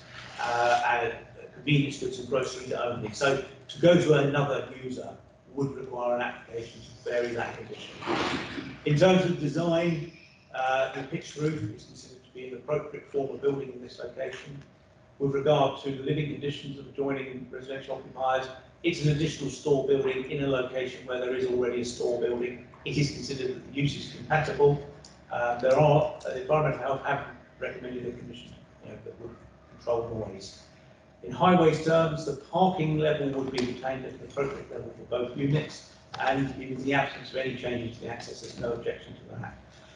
By way of quick updates, the Town Council have confirmed that they object. They note that there is a retail objective is to provide and promote a range and mix of retail facilities within the neighbourhood centre. Therefore, the loss of the existing services and facilities to meet the day-to-day needs of the community will be lost. That would be contrary in their view to policy D19, and they object to the loss of valuable facility that meets the needs of the local community. Now, as I've said, there isn't a loss of the existing retail, that would remain. We are suggesting a condition on the new building to ensure that that remains as a grocery provision building. So we would have control over both buildings, and in the event that an application were to be made to remove a condition on either unit, we would be able to consider that matter of policy principle, namely retention of retail and grocery function in a neighbourhood centre. So on that basis, and whilst I do acknowledge the concerns of the Town Council, in this instance we recommend approval. Thank you very much. You'll see that we have a speaker, Mr. James Bergeron, who I believe is joining us through Teams, although I'm not sure. If Mr. Bergeron, if you could enable your microphone. There we go. Yes, that working? Could you, if you could just speak, just to make sure we can hear you at this end. Sorry, can you hear me? We can very faintly, but I don't. We're just going to see if we can dial you up a little bit to. If you could just again introduce yourself and just so we can get a sound check, please. This end. Yep. Good afternoon. My name is James Berger and I'm the planning agent for the application. Okay. Can we? Is there any way we can dial up the volume at all on Mr. Berger? I'll try and speak up as well. Well, just bear with us 1 minute. We are just having a look to see if we can sort this. The other thing I'll mention to you, Mr. Bergman, is that obviously you can't see the clock on the front of the meeting, so you will have the 3 minutes as I described earlier. What I will do is actually, when you've got a minute to go, I'll just chip in on you and just say there's a minute to go. So beware that will happen, and hopefully won't put you off your stride too much. But, no, that's fine. Thank you. We're just sorting out the volume here at the moment.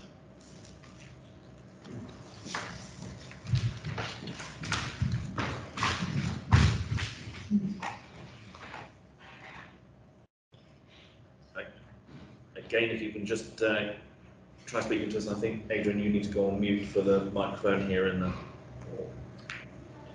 Is that better? Yeah, I think that's a lot better. So great.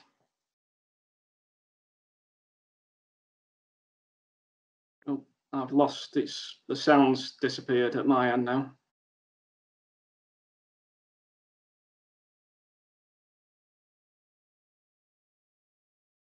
I'll be back on. Be back on now. Okay, Mr. Berger, start when you're ready, and as I say, I'll chip in when you've got 1 minute left to go. So please start. Thank you. Good afternoon, members. Firstly, thank you for the opportunity to speak and for allowing me to do so remotely. The application proposals before you seek to redevelop part of an existing car park to provide a Class E convenience store following the closure of the existing large co-op store. The site itself, as noted, is located within a defined neighbourhood centre. The concerns raised by Councillor Bartlett and those within the two neighbouring objections are noted, particularly the concerns regarding a potential reduction in the range of product in comparison with the existing store, and that residents will struggle by having to travel elsewhere to obtain these. The existing large co-op store will ultimately close, as it does not align with the co-op's retail strategy, which is to concentrate on smaller convenience stores which can open all day on Sundays. The existing large co-op store will be made available for reoccupation, and this will most likely be by a non-food retailer subject to planning permission. The co-op assesses the local demographic of all of their proposed stores in order to identify a suitable type and amount of product that it will sell. The proposed store will in effect provide a re-provision of convenience food and goods from the neighbourhood centre, meaning that local residents will not need to travel elsewhere for their day-to-day convenience items. We are generally happy with the conditions proposed within your officer's report. However, we do have concerns about the wording of condition 7. There is no planning definition of groceries nor household convenience items. The condition is therefore, in our opinion, overly restrictive and open to interpretation. The proposals are simply for a Class E convenience store, which will sell essential food and groceries, but also other household products as appropriate. We therefore consider that condition 7 is necessary and request that it is not imposed. You've got 1 minute left to go. In the absence of any technical or policy objections, the application proposals are considered to be acceptable. I would like to thank you for your time and respectfully request that you approve the application in line with your officer's recommendation. Thank you. Thank you very much. Before I come to members, I'll go to Mr. Noon if you wanted to just comment on the issue particularly that was raised about the condition 7, I think it was. Yes, thank you. The reference to groceries and convenience goods was essentially, I have lifted that from the condition that is on the current building. I don't see any problem in interpreting groceries or convenience goods in the context of what is being sold from a store such as this. So I don't foresee any difficulty in understanding or enforcing that condition should it come to that in the future. Thank you very much. Members, any comments or questions, please? Start with Councillor Redham, then, please. Thank you very much, Chairman, and thank you for the presentation this afternoon. I'm just reading policy DAT and the paragraph about neighbourhood centres, which seems to me to indicate that the loss of existing services and facilities that meet the day-to-day needs of local communities will be resisted unless an overriding justification can be demonstrated. What is the overriding justification for this proposal? Because it will lead to a loss of facilities to the local community. Mr. Dean? Yes, I think that strand of policy needs to be read in the context of the total loss. In this instance, the existing store is retained. The existing store is still available for the sale of groceries and convenience goods, and we have a replacement store that fits with this particular operator's business operation. So I don't think they need to demonstrate an overriding justification, because we would end up with two stores, both of which could sell groceries, and there's nothing in the policy that says a reduction in floor area is automatically objectionable. Isn't a reduction in floor area a reduction in facilities and services? It's a reduction, yes, but the policy does say loss of. And I don't think we're dealing with a situation where the loss would occur. I think it's a semantic point there, how we interpret the word loss in that paragraph, isn't it? I think that's where the town council and the ward member may differ with you. Thank you. Okay, thank you. Councillor Pearce? Thank you, Chairman. I think it's partially been answered. I was slightly confused as to which element was grocery and which wasn't. So could we just, so that the existing store which will be modified is the it's a classification which could include groceries but not wholly groceries, is that right? And the new store, can you just clarify for me the definition of the two? I know you told us, but I remain a little confused. The existing store, so the square at the top here, that is subject to a condition that limits its retail activities to groceries and household convenience items. Now that was what was imposed on it with the grant of permission in the 1990s. I believe that's reasonably straightforward to understand, the concept of groceries and household convenience items.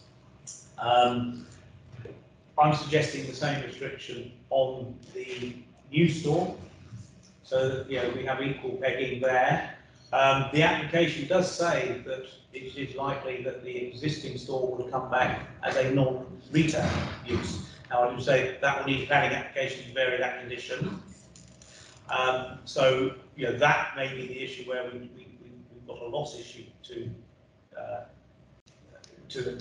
address. But in this instance, the floor area, I mean, it is arguable that the floor area for retail, groceries and household convenience goods is actually extended by this application. And the fear that the other one will fall out of groceries, well, we might have our views on the likelihood of that, but until we're presented with an application, it's difficult to assume that for the purposes of this application. Thank you. Councillor Hendry. Afternoon, Mr. Chairman, councillors. I personally don't see any problem with this at all. It's on the same plot of land as it originally is. The footprint of any configuration is pretty well where it is already. There's not a huge amount of potential. It's not worth a big debate or council or something. Any stores like this are likely to be a bit diverse from the days. Councillor Hendry, can I get you to speak up a little bit? I think people are having difficulty hearing slightly. It's just my voice. Okay. How's that? Is that a bit better? A project like this and a development like this, they have to be allowed to be a bit diverse. And if they want to change what they want to sell now and again, it's not against the planning application. overall, because it's given the same footprint pretty well, it's the same plot of land, you have to be a little bit diverse and put the cell in a smaller way. I have no problem with this, that's all, absolutely. Thank you. Thank you. Any other comments or questions from members? I'm not sick. Yes, I am. Councillor Glassford. Yes, thank you, Chairman. Yes, well, I know it quite well because I don't live too far from it. And the various guises and different owners that it's had over the years. But I've noticed something that is getting busier and busier. The stores that exist today. And it's more and more car park spaces is getting filled up quicker than it ever did before. There's far more customers using it. And it's not all that convenient to go down the road, you know, to park anywhere else. The other thing I'm saying is if they reduce the floor spacing by as much as they are, you know, you're going to have less choice in the store. No commercial values are not something for the planning committee, but I think it will be, you know, it will hurt the area, and there'll be a lack of choice of the amount of goods available. And in principle, I don't think it's a very good move for the neighbourhood area. Thank you. Any further comments or questions? Yes, Councillor Scott. Yes, thank you, Chairman. I'd like to say, actually agree with Councillor Hendry, because the application before us is to increase the store area by this new building.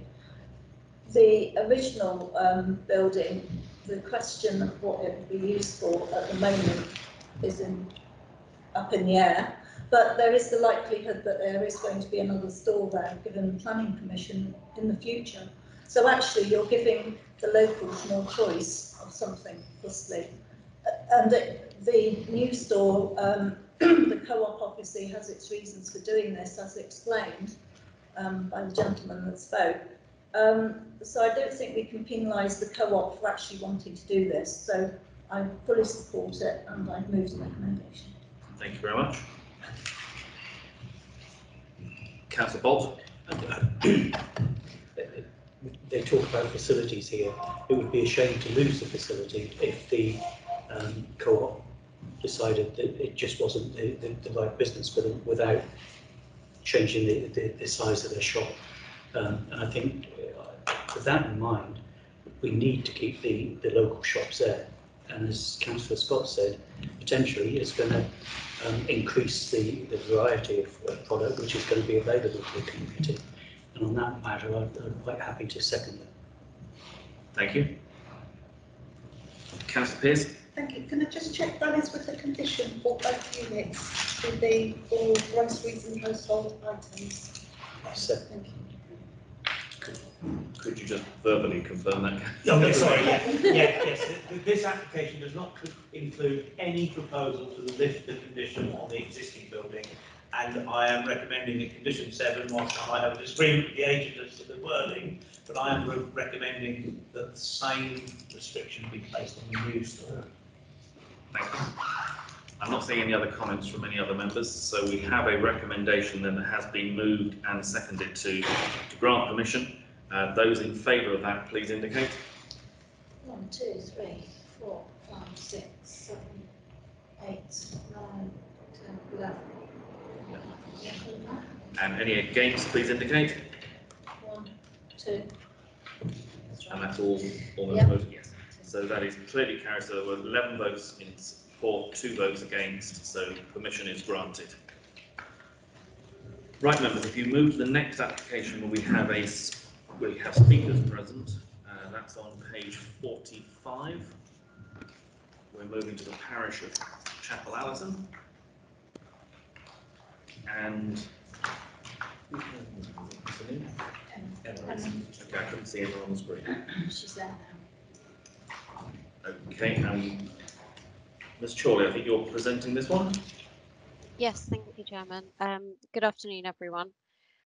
This is an application for the outline permission with all matters reserved. Oh, can you hear me? Hold on, Emma. We couldn't hear the Oh, I can't hear you. beginning, please, Emma, because we lost the beginning of that with the sound. It takes us a little while to switch from. Okay. We're with you now. Okay, thank you. Sorry. So, yeah, apologies. Yes, this is an outline application with all matters reserved for the erection of an agricultural workers' dwelling at Stone Allerton Drove. To begin with, I do have a verbal update for members. Following sight of the officer's report, the applicant has asked for me to clarify that the co-owners of the land that will be discussed during the presentation and are referred to in the officer's report don't have any control over it. The statement's been received from the applicant.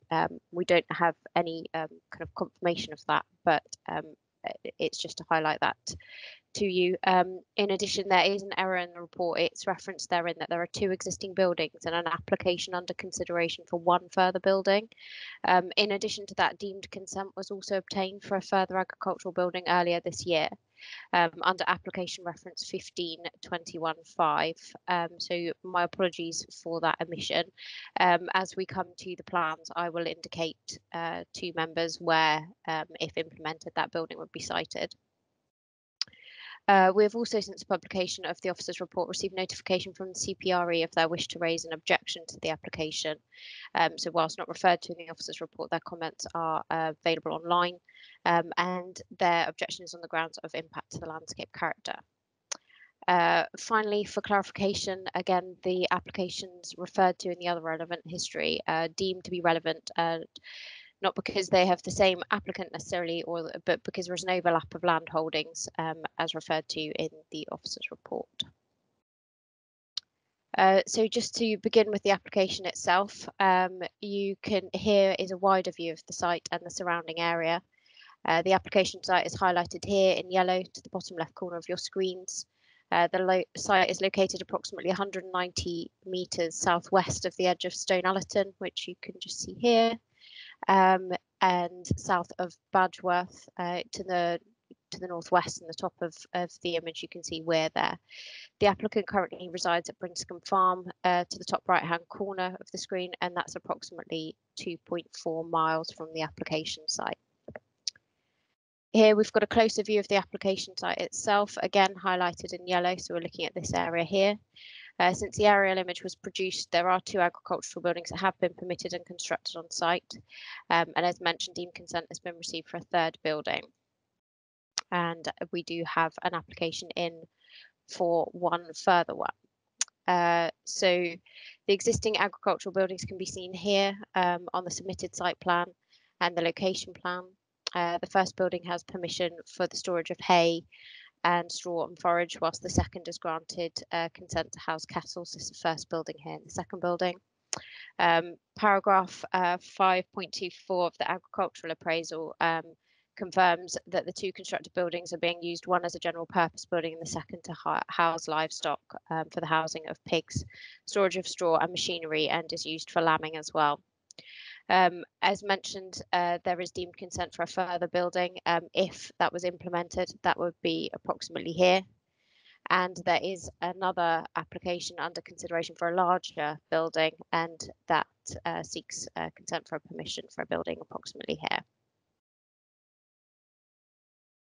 Okay, so to move on to some site photos, just to give you some context, we start with the access to the site. The first is looking in a westerly direction further down the Drove, and the second is looking northeast towards the village of Stone Allerton. The application is for outline permission only, with all matters reserved. And this is an existing access point. This image is taken from within the site, looking back towards the access there. You can just see in the distance, and to the right you can see the first of the existing agricultural buildings. This view is taken from the access from Stone Allerton Drove, looking into the site. The recently constructed buildings are in the forefront, and the application site would be to the right of your image here. This image is taken along the most northerly boundary, looking towards the second of the agricultural buildings you could see from the access.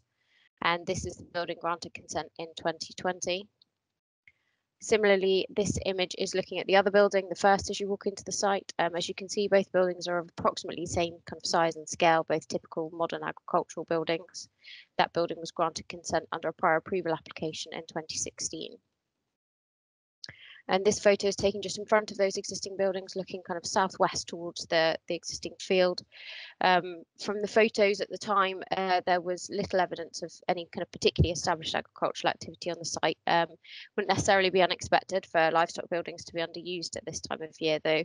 And there does remain conditions to discharge relating to one of the agricultural buildings still. Finally, this photo is taken from the far end of the field, looking back up towards the application site, which would sit here. And you can see the newly constructed buildings there in the distance. Okay, so to the principle of development, the proposal is for outline consent for the erection of a dwelling. Paragraph 79 of the NPPF provides that planning policy should avoid the development of isolated homes in the countryside unless specific circumstances apply. One such circumstance is where it's to meet the essential need for a rural worker, and our local plan policy D10 provides an exception policy at local level that sets out where such proposals can be supported, where there is a clearly established existing functional need for somebody to live at their place of work, and that can't be met by any existing dwelling or conversion of buildings on that holding. It's for a rural business that has been established for at least 3 years, that's profitable and has a prospect of remaining so, and that the application site is well related to the rural business and the functional need. It does go on to say that wherever possible, it should be sited within a hamlet or existing group of building, and that the size of the dwelling should be commensurate with the essential need.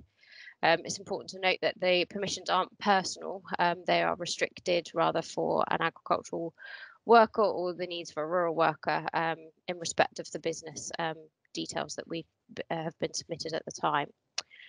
So what is a clearly established existing functional need? It is an exception policy, and as such it's acceptable where it is to meet only a clear need that can't be met elsewhere.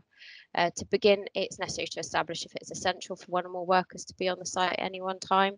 Such a requirement would normally arise where there's a need for somebody to be on hand most of the night and day, and most frequently occurs with large kind of cattle operations.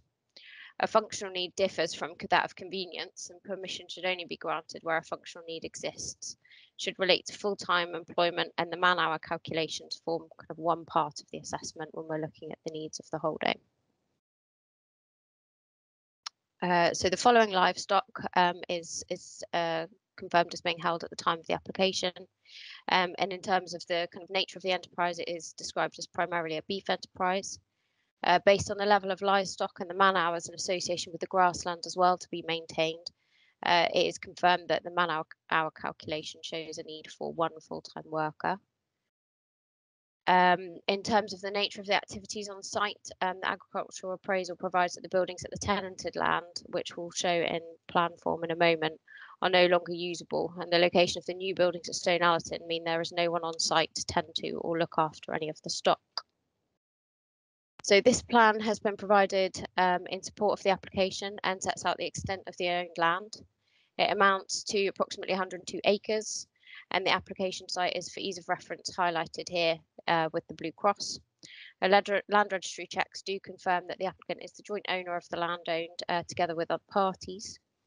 The applicant currently resides at Brinscombe Farm, from where there is already a substantial agricultural holding in operation, and for which there are 2 extant consents for agricultural workers' dwellings, one at Brinscombe Farm, Elmfield Piggeries, and the second at Copsewood Lane and Stone Allerton. The applicant advises that their holding is entirely separate from the operations operated from Brinscombe Farm. As referred to in the officer's report, the land that forms the application site has been used as part of the justification for one of those agricultural workers' dwellings for which permission has been granted, the one at Copsewood Lane. The relevance of this history is that the same land has obviously already been used as part of the justification for an agricultural worker's dwelling, and as I mentioned earlier, they're not necessarily personal permissions. This plan shows the rented land located at Clewer, and this forms approximately 135 acres. So the rented land does form kind of the bulk of the land holding for the applicant. The applicant has confirmed that this is also where the dilapidated buildings referred to in the application are located, so where the livestock is effectively being relocated from. And there are buildings here that's been confirmed by the agent to be those that are referred to. As referred to in the officer's report, the land was used as part of the agricultural holding for an agricultural workers' dwellings located at Brinscombe Farm, Elmfield Piggeries. The relevance of this history is, as I mentioned with the owned land, is that the same land has already been used as part of the justification for an agricultural workers' dwelling. That dwelling is under construction at the moment. The application was made by the applicant's partner, not the applicants themselves. It was claimed at the time that the holding required 2 agricultural workers' dwellings to meet their needs. One at Copsewood Lane, for which there is an extant consent and material start has happened there, and the second at the Brinscombe Farm Elmfield Piggery site, which, as I mentioned, consent's granted and is now under construction.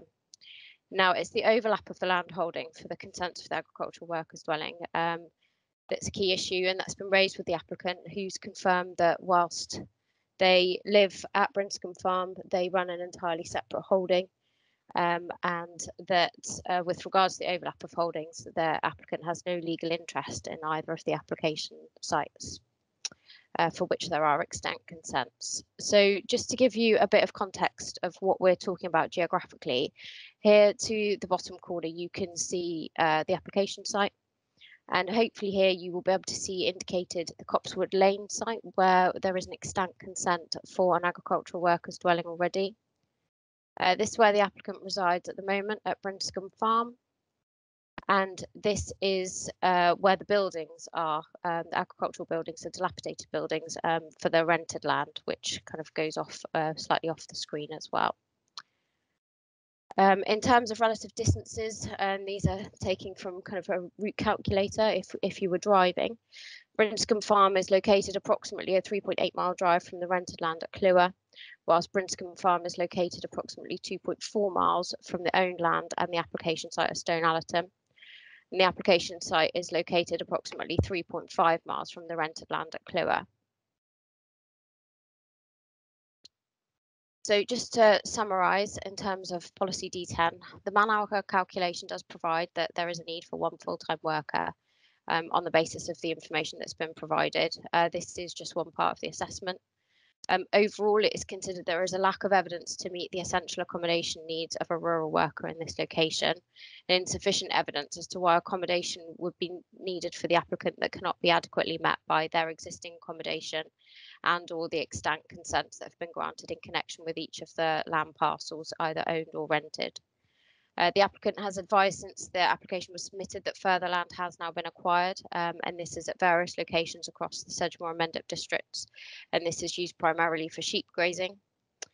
So there is a clear overlap of land holdings for extant consents for agricultural workers' dwellings already associated with the land, and as such, on the basis of the information of evidence that's been provided at the moment, is not considered that the application meets the policy tests for this exception policy for the need for the applicant to be on site, or that can't be met by their existing accommodation needs or indeed any of those extant consents. Therefore, it would result in an isolated dwelling in the countryside and unsustainable development. Moving on to landscape visual impact, the application site is located on the kind of Allerton Moor. Policy D19 states that policy should ensure that they enhance landscape quality and there's no significant adverse impact on the local landscape character. Currently, any development in the area is very limited. It's quite an open landscape, and the development that is there is low level, relatively modest agricultural development in an otherwise, as I say, very open landscape area. The introduction of residential use would obviously bring in quite a different form, and in our view would be harmful to the landscape character, and in the absence of justification that such a development in this countryside location is necessary, the harm would outweigh the benefits, and thus it's contrary to policy D19. So just to summarise, whilst it may be convenient to live at the site, it is not considered that it has been demonstrated as necessary to meet a clearly established functional need. As we looked at with in terms of distances, relocating the livestock to the buildings here, they would appear closer to where the applicant currently resides, and certainly to where both of the extant consents are than the current arrangement. It's not been demonstrated why any of the out of hours needs could not be met from that existing accommodation or the dwellings for which there is extant consents. And whilst the applicant does provide that they and their partner both do run entirely separate holdings, an agricultural workers dwelling has already been consented for the area of land that forms part of this land holding.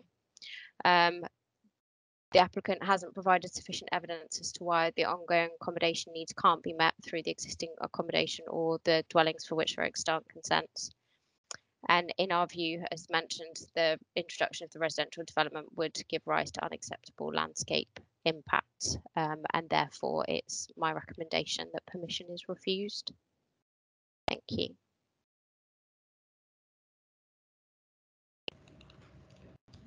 Thank you very much. As you'll see, members, we've got a number of speakers on this application. So if we start with Hugh Williams from the CPRE. Would you like to come forward, please?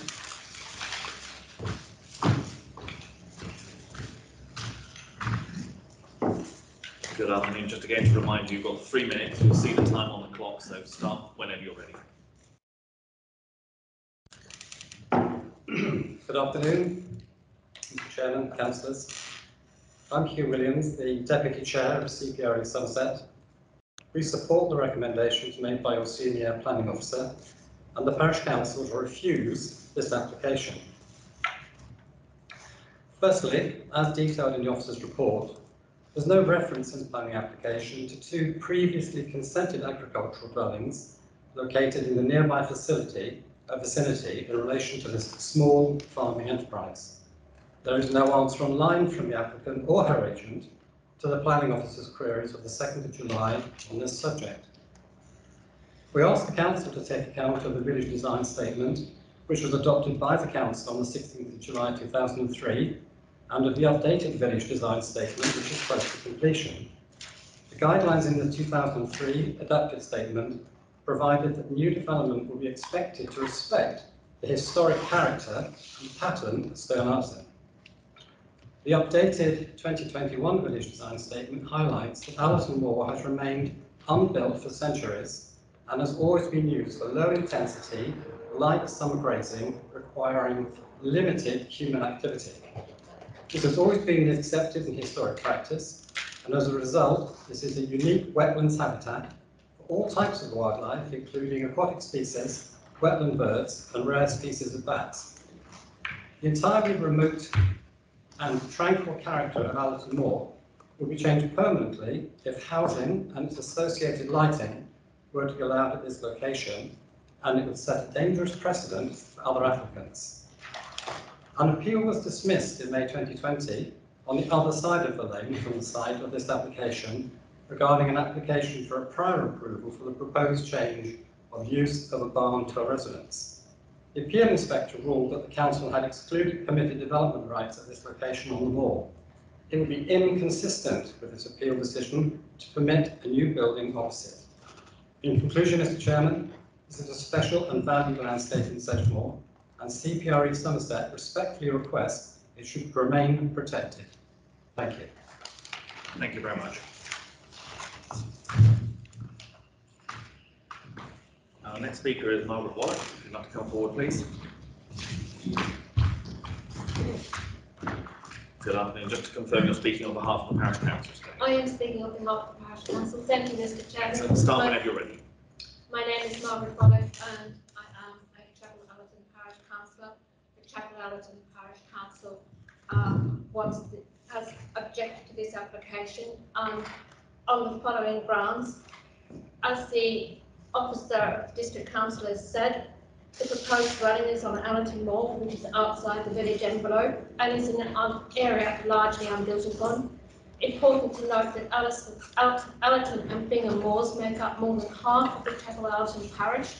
They have remained as an unbuilt area of low intensity, low input farming as the recently completed village design statement. The vast majority of the community was against development on the moor.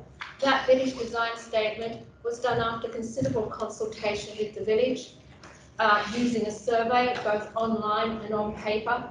And as I said, the vast majority were against development. Also, consideration should be given to section 118 of the National Planning Framework, which states that decisions should recognise that some undeveloped land perform many functions, such as for wildlife, recreation, flood mitigation. This house would not fit within that policy and would cause light pollution and so darken the dark area of the moor. It would be contrary to policy D19, which seeks to protect the countryside. Also, the dwelling is on the very edge of the area and is very close to historic hedge. Whilst the actual development is in flood zone 1, consideration should be given to the Environment Agency flood map attached to the Strategic Flood Assessment Report, which shows the surrounding area in flood zone 3B, the zone deemed to be greatest risk of flooding. And bearing in mind that this is a house, the long term should be looked at. The proposed site of the house is immediately adjacent to the marine, and this could cause contamination in a very environmentally sensitive area. Consideration should also be given to the fact that the field is of historic interest, as it is a possible site for an ancient saltern workings, which covers quite an area of the site. This latter part has only just come to light, and I think it's a very important consideration. Finally, the position of the house is very close to the current agricultural barns, and that could pose a hazard to health and safety. And lastly, the District Council required that no external lighting be permitted for the applicant's recently approved agricultural buildings, and clearly a house would need external lighting in order for protection of the residents as well as their safety. Thank you. Thank you very much.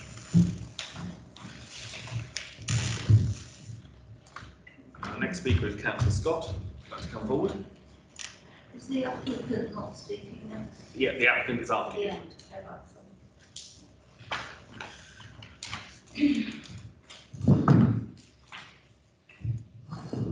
Okay, Councillor Scott, as you well know, you've got 3 minutes, so start when you're ready. Thank you. Good afternoon, members. The applicant, Kate Isker, a single mother with 2 teenage sons, both interested in farming, should be congratulated and encouraged in what they've achieved in the past 15 years. A 5th-generation farmer now owning 100 acres of land and investing in new purpose-made buildings, fit for purpose to ensure the biosecurity and high health status for herd and flock, all required by buyers of meat and also tight government restriction and regulation. With over 200 breeding stock on this holding, it would probably give rise to stock in excess of 500 animals during the year. With this number of animals, you need grass and acres to feed them. 100 owned acres would be insufficient land, so additional rented grass keepers are crucial to maintain these animals over the grazing season and to make conserved fodder for the winter months, hence rented acres wherever possible. The officer has brought into question the farming activities of this young lady. The relevant history stated in the report does not pertain to her personal business activities, and extant consents referred to in the report relates to separate business activities owned and run by someone else.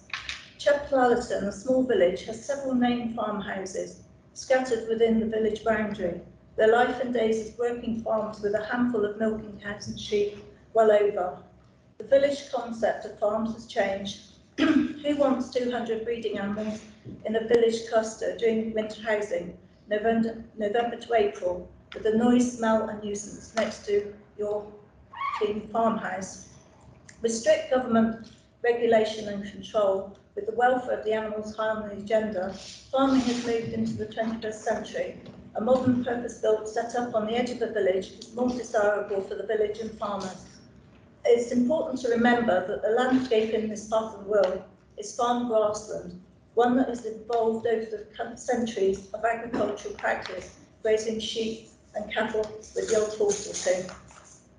So I'm supporting this application on the grounds that it does meet our policy D10 for sustainable farmhouse in the country, location in a place of work. It's important to have the welfare standards when you're dealing with animals during calving and lambing. The applicant has 15 years commitment with extensive investment in both stock and buildings, and has proved a profitable and sustainable business. In addition, policy S5 supports opportunities for local food production and farming. I therefore commend you to support this application on its own merits to ensure the continuity of a committed farming family into a sixth generation. Conditions to control lighting and landscape can be added by condition. Thank you. Perfectly timed as well. Thank you, Councillor Scott. Thank you. And if I could ask Katie Scott, would you like to come forward, please?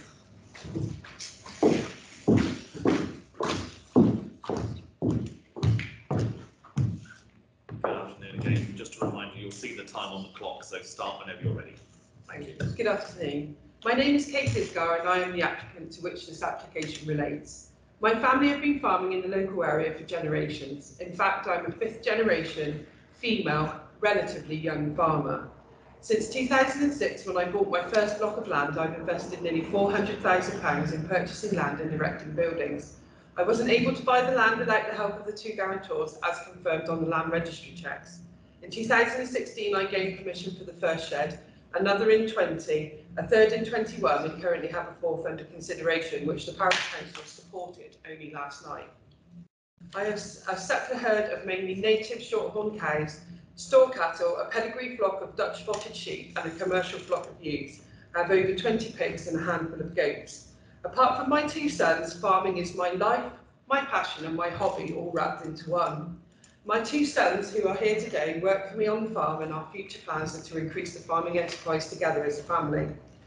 I farm around 300 acres, of which 100 is owned land. The planning officer has recommended this application for refusal, basically because of who I live with. I am not married or have a civil partnership. I have a personal relationship with someone which does not include any business interests. I did not know that who you lived with was a planning issue. The consents to which the planning officer refers were not submitted by myself, and nor do I have any financial interest in the land. In fact, no land registry checks were carried out on the 2018 application, so how can this be a fair process when each individual officer carries out different checks on rural dwelling applications? The refusal recommendation states it would be contrary to policy D10 of the local plan. However, if the application is looked on its own merits and not the consents which I have nothing to do with, then I feel that my business does meet these policies. None of the governing bodies have raised any objection to this application, and the applications from the parish council, whose objection was not unanimous, are mainly if the application was to be approved to reserve matters. If approved, I would be applying for a bungalow, which would be non-intrusive as there are nearly 20-foot hedges around the field, and I'd be using renewable energy, which would mean it would be a totally sustainable farming enterprise with a very low carbon footprint. From the generation before my own, there were 25 farms in the Chapel Allerton parish, and today there is 5, including myself. Unfortunately, there are no council farms in this area any longer due to them being sold, and agriculturally tied houses having the ties lifted or certificates of lawfulness being applied. The amount of land in Allerton Moor hasn't changed, and therefore the agricultural need is there, but the farms are no longer. Hence the need to build new farms, and I see that my farm is ideally situated on the outskirts of the village just as you reach the moor. The application site is 190 metres from the last house, so not totally isolated. Not many farms have the benefit of being ring-fenced, and land sometimes is further away, but from looking through other applications, this doesn't seem to have been a problem before. Thank you very much. Thank you.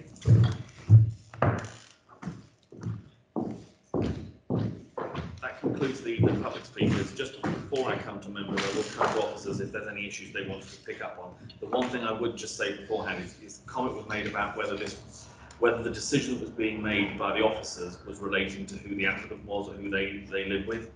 As the officers were mentioning earlier, what the issue is that they have concerns about is the land that is being used to justify this application may have been used to justify other similar applications. And that's the issue, not as to who the applicant is or who they live with. It's whether the land that's being cited is being cited in more than one case to justify agricultural workers' dwellings. But I'll come to, do we want to go to Mr. Chorley first or to Mr. Noon? If I may, Mr. Noon. Just really to pick up on the mention about the village design statement. The village design statement really seeks to guide, the intent is that it will guide the design of the house. It also, I believe, makes mention of locations for houses. Now, obviously, an agricultural workers' dwelling, if justified, is an exception to the normal rule or presumption against houses in the countryside. So we couldn't take the British design statement's sort of antipathy towards rural dwellings outside of the settlement area as a reason for refusal here. If we were to be recommending approval, then obviously, come reserve matters, the design of the house would then be a material consideration, and the British design statement would certainly guide us in that.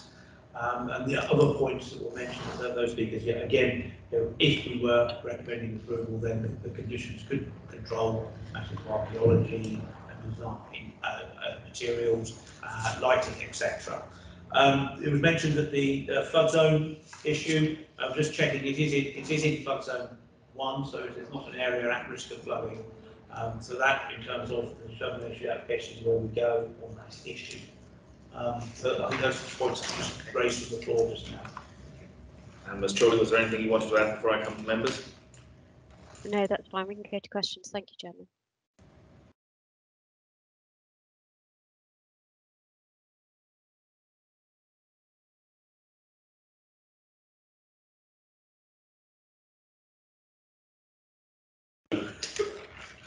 But if you want to chip in, please indicate on the chat. Members, any comments or questions, please?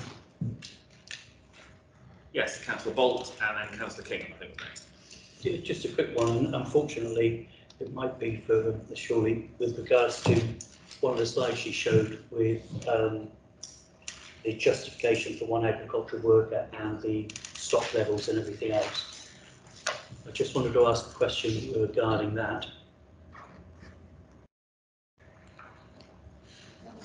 That slide is actually talking about the applicant's stock and everything else, and that justifies one agricultural worker. Is that correct? So this slide shows the level of livestock that is held, and that's used to inform the man-hour calculation, which indicates that there is a need for a full-time worker in connection with the livestock and the 237 acres of grassland to be maintained. But as I mentioned, that's kind of one element of us determining a functional need. I appreciate that. I'm just trying to get my head around. They've got 237 acres of land. Are we saying that somebody else is using part of that land for other agricultural use? If I may, I've just asked Emma to just put up the map of the certainly blue land. Yes, this is the rented land at Clua. This was used by another application, the application at the Piggeries for an agricultural workers dwelling. It formed that part at that stage. It was part of the justification of that agricultural workers dwelling. So we've accepted that someone living at the Piggeries near Brinscombe could farm this land, and that a dwelling was necessary there to meet the needs of agricultural activities on this land here. If we look at the red land, it's a smaller area of land. Emma, if you could indicate, but part of the red land was formed the agricultural holding that justified the dwelling at Cops Lane. So again, part of the land that the applicant now formed their business case on has been used to justify dwelling at another location and very nearby. Now I accept that in certain circumstances agricultural land is sold. I think that was the case with this red land. I also accept that grass keep varies from year to year. Yes. But this is all very recent, particularly with blue land. The applicant rented that land, subletted, I believe, to... So this is the problem. Is there an overlay with the blue and the red together? No, they are separate. It's not the same. The rented land, this is the rented land at Clua, you can see on the screen. So this doesn't overlap at all? No, so yeah, the overlap is purely that two previous applications for agricultural dwellings have referred to some of the land that the applicant now bases her holding on. Now, yeah, so what we're saying here is, why can't one of these other agricultural workers' dwellings continue to meet the needs of this particular holding, given that's exactly what someone argued a couple of years ago in relation to this land at Clewer, and about 12 years ago in relation to Cotswood. So I think we're just conscious of that issue there. Members with experience of agriculture may sort of understand why land holdings change. Grass keep probably changes on an annual basis.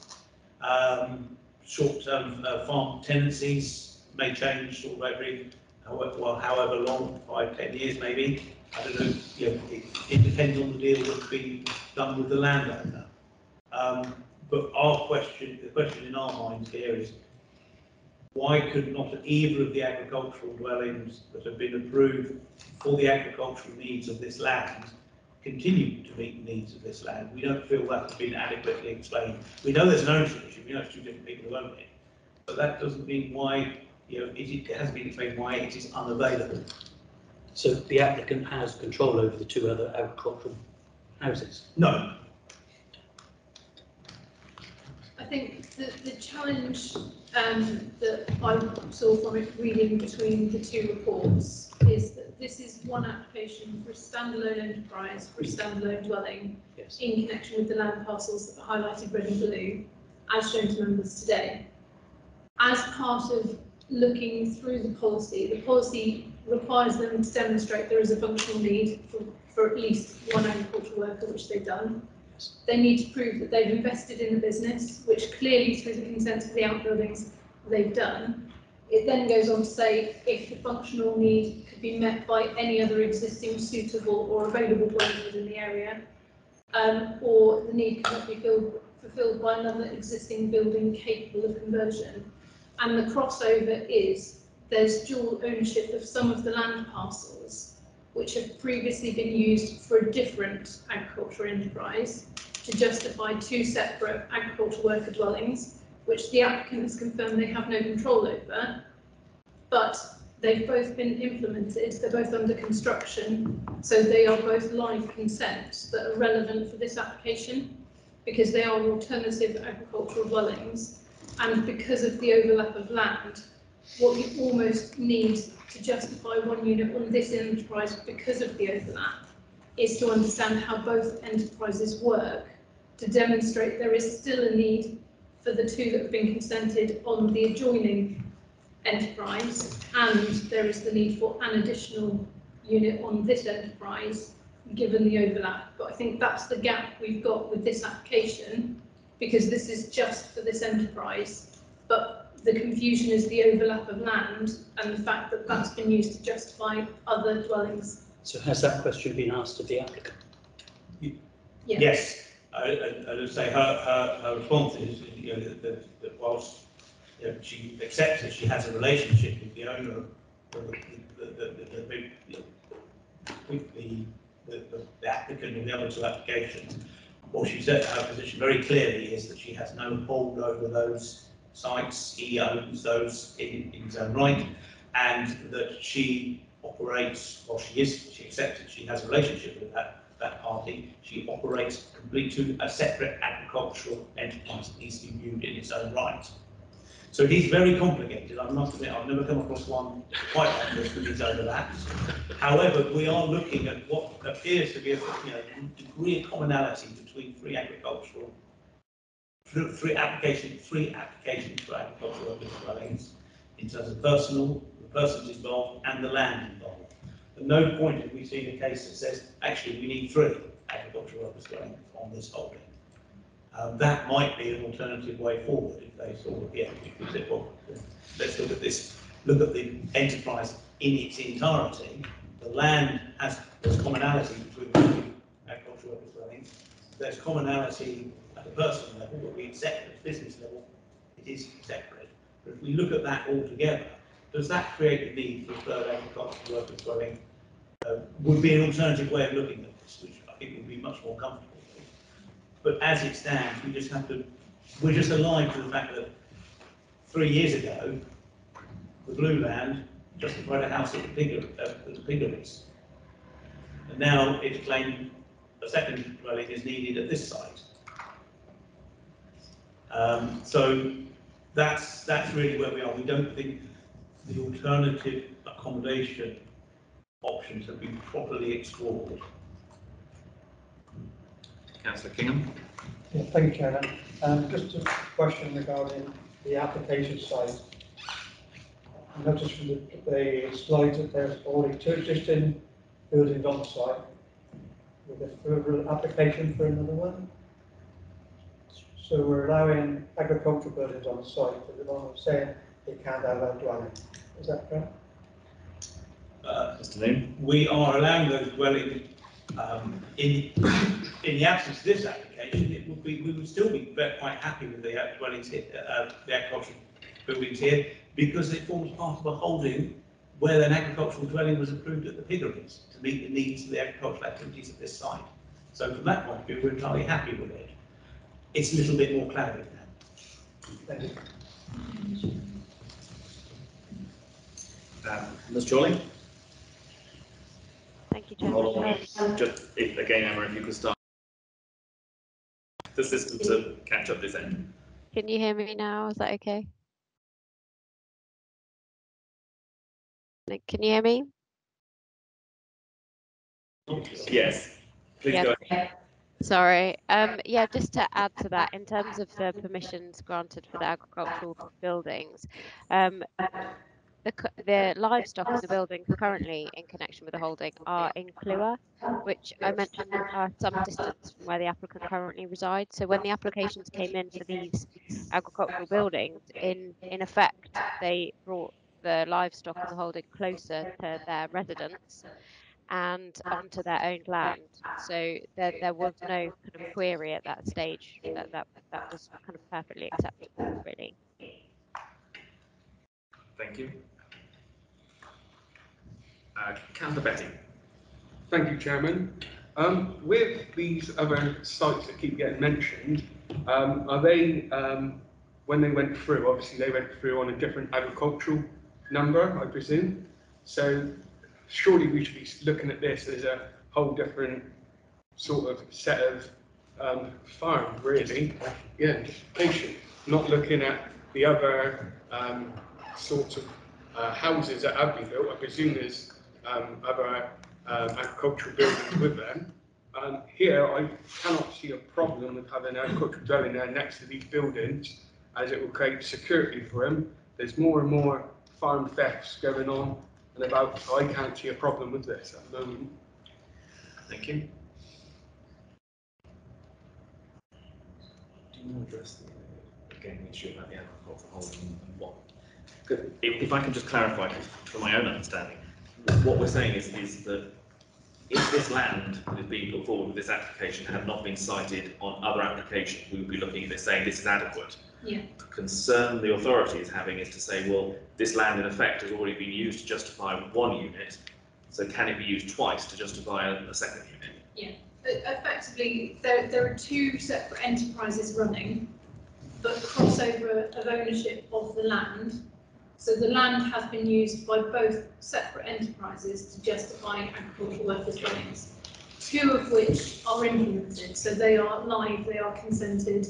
There are two consented new dwellings in the countryside justified on the agricultural information provided.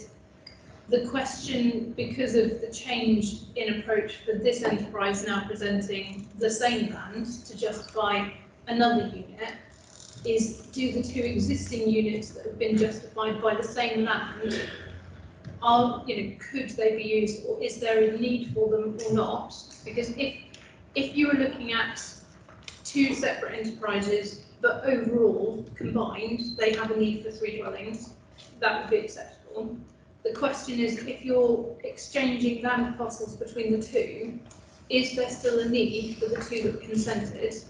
If there isn't, there is a process where someone can quash a consent they've got, so they would lose one of the agricultural worker dwellings off of the two that have been consented if there's no longer a need for 2, which would then free up that level of need for the unit, the site that we're currently looking at. The difficulty is we're being asked to look at this bit in isolation as a separate enterprise, and it is a separate enterprise, but because of the shared land, because of the consented agricultural worker consents in the area, that as officers, we're just saying there's not enough information at the moment submitted with this one application to justify that as a separate land holding, as a separate enterprise with the shared combined land, given the consent of the two agricultural workers' dwellings, which also shared justification of the same land, that there's not enough evidence for us to be justified that you could consent another dwelling in the countryside based on the crossovers. But that's where the recommendation has come from. They have submitted enough information to say they own enough land and they have enough animals, and to keep the animals and to keep the land, they have demonstrated they need a agricultural workers dwelling. But the lack of clarity is almost where that fits in with the other two that have also been justified and commenced. Thank you. Councillor Facey. Yes, thank you, Chairman. Looking at you, Chairman, with your experience, it seems to me, and looking at people's faces, I'm quite good at everything appeasement, all I can tell, we're all a little bit confused. Would this not be the case of a deferral, Chairman, and a free go to come back with it? Going by what some of the officers are saying? So just to confirm, as this is their first application, if this were refused, they would have a free go to come back to address it, or are there going to be issues with red lines? There would be issues, I would suspect, with red outlines. If you submit the same application, the same proposal with the same red outline, you would get a free go. If we are suggesting that you might need to combine both enterprises to understand the combined agricultural need of both units, given the crossover in land ownership, it's likely that the red and blue outlines would be larger to accommodate both units. Right, thank you for guidance on that, and make that case what I propose will be well. Thank you. Thank you, Chairman.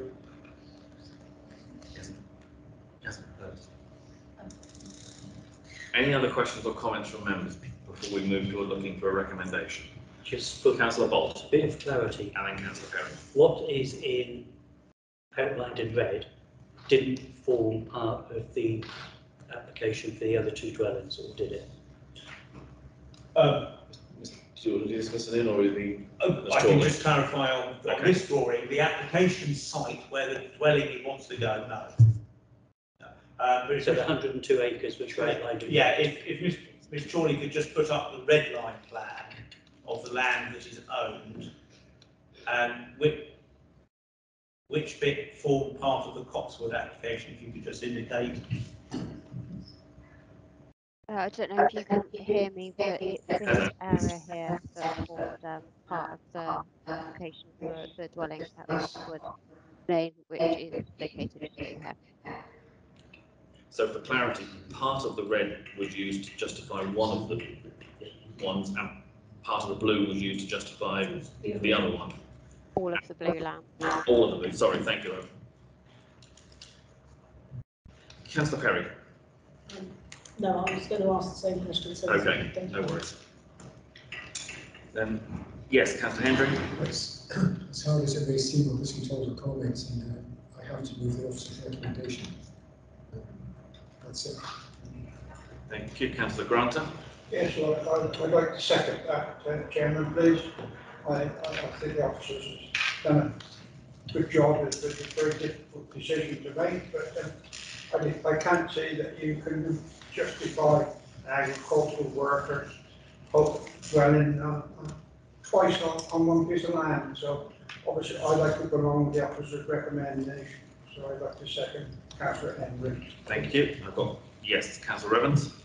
Thank you, Mr. Chairman. Can I just clarify the position with the two agricultural dwellings that have been granted permission? Have they both been commenced but not completed? Is that my understanding correct? That is correct, yes. So if one of them was, I'm just interested in this comment from the officer that one of them was quashed. What if they've been commenced? Is that a problem? It would be a choice of the applicant for those agricultural worker dwellings, which the applicant for this application isn't. So it would be another party's decision. Yeah. If they concluded that they no longer needed the additional agricultural workers dwelling because of change of ownership or change of land holdings. It may be that actually they've got more land and it's a different land holding that now relates to it, but they are all the questions that we've got in terms of justifying the additional. You can apply, if it's your own consent, quash your own consent, but it is a process that a third party would have to apply for to get consent quashed if there was a finite amount of need that justified the two. If that makes sense, or just confused you further. I think you may have just confused me further. So it was the third party part that I'm not clear about. The applicant who is applying for this application Isn't the same as the applicant. Is not the same as the applicant for the agricultural Right, worker it dwellings. would require an understanding of the co-owner of the land and the applicants. If the land holding and level of need hadn't increased for that site. And I think that's where also the comment was made by officers that there would be the opportunity for a further discussion in terms of, are there extra bits of land that are now being done by the, almost if you look at the thing in the whole, the comment was made earlier, could there be a justification for 3 agricultural workers units justified by the rest of the holding? But it would have to be looked at as the whole, whereas we're only looking at one part of it at the moment. But that would be a discussion outside of this because it would be a completely different application. It would then be an application on behalf of 2 separate business owners for 3 applications where they co-own the land. Yes. I'm just going to say it would be an opportunity because this applicant is not entirely unrelated or unknown to the applicant of the other 2 ones. It would be an opportunity for a better supporting case that could restate the agricultural justification for the 2 existing workers, agricultural workers dwellings, that might sort of then tease out how land ownerships and land access to land has changed.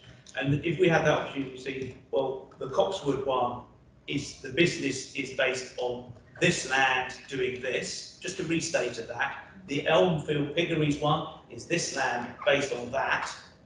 And you can therefore assure yourself, Mr. Planning Officer, that those 2 remain viable agricultural workers' dwellings and haven't just lost all their land to this one.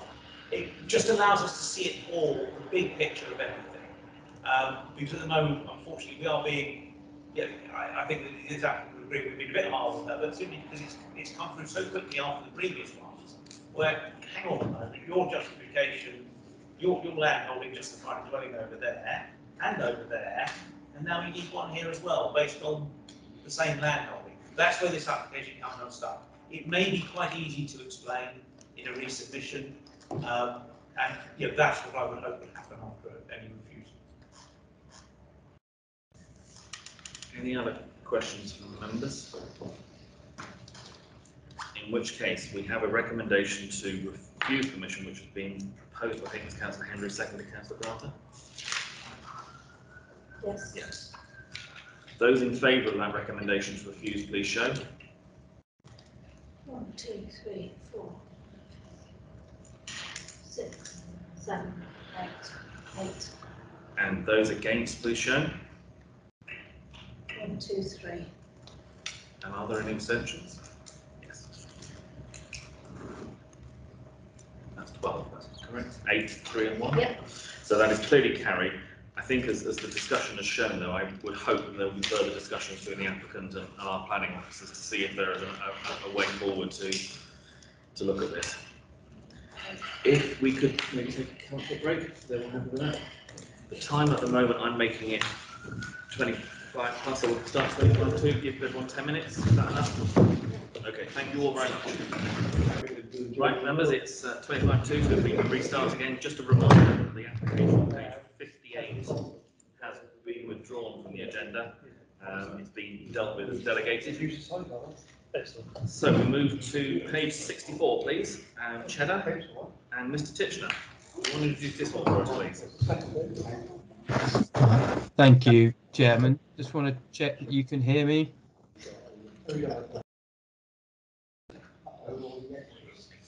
Try again, Dean. Yeah. Okay. Thank you. So the application in front of us now is for the retention of a 3 metre by 12 metre billboard advertising new homes. It's located at land to the west of Upper New Road in Cheddar.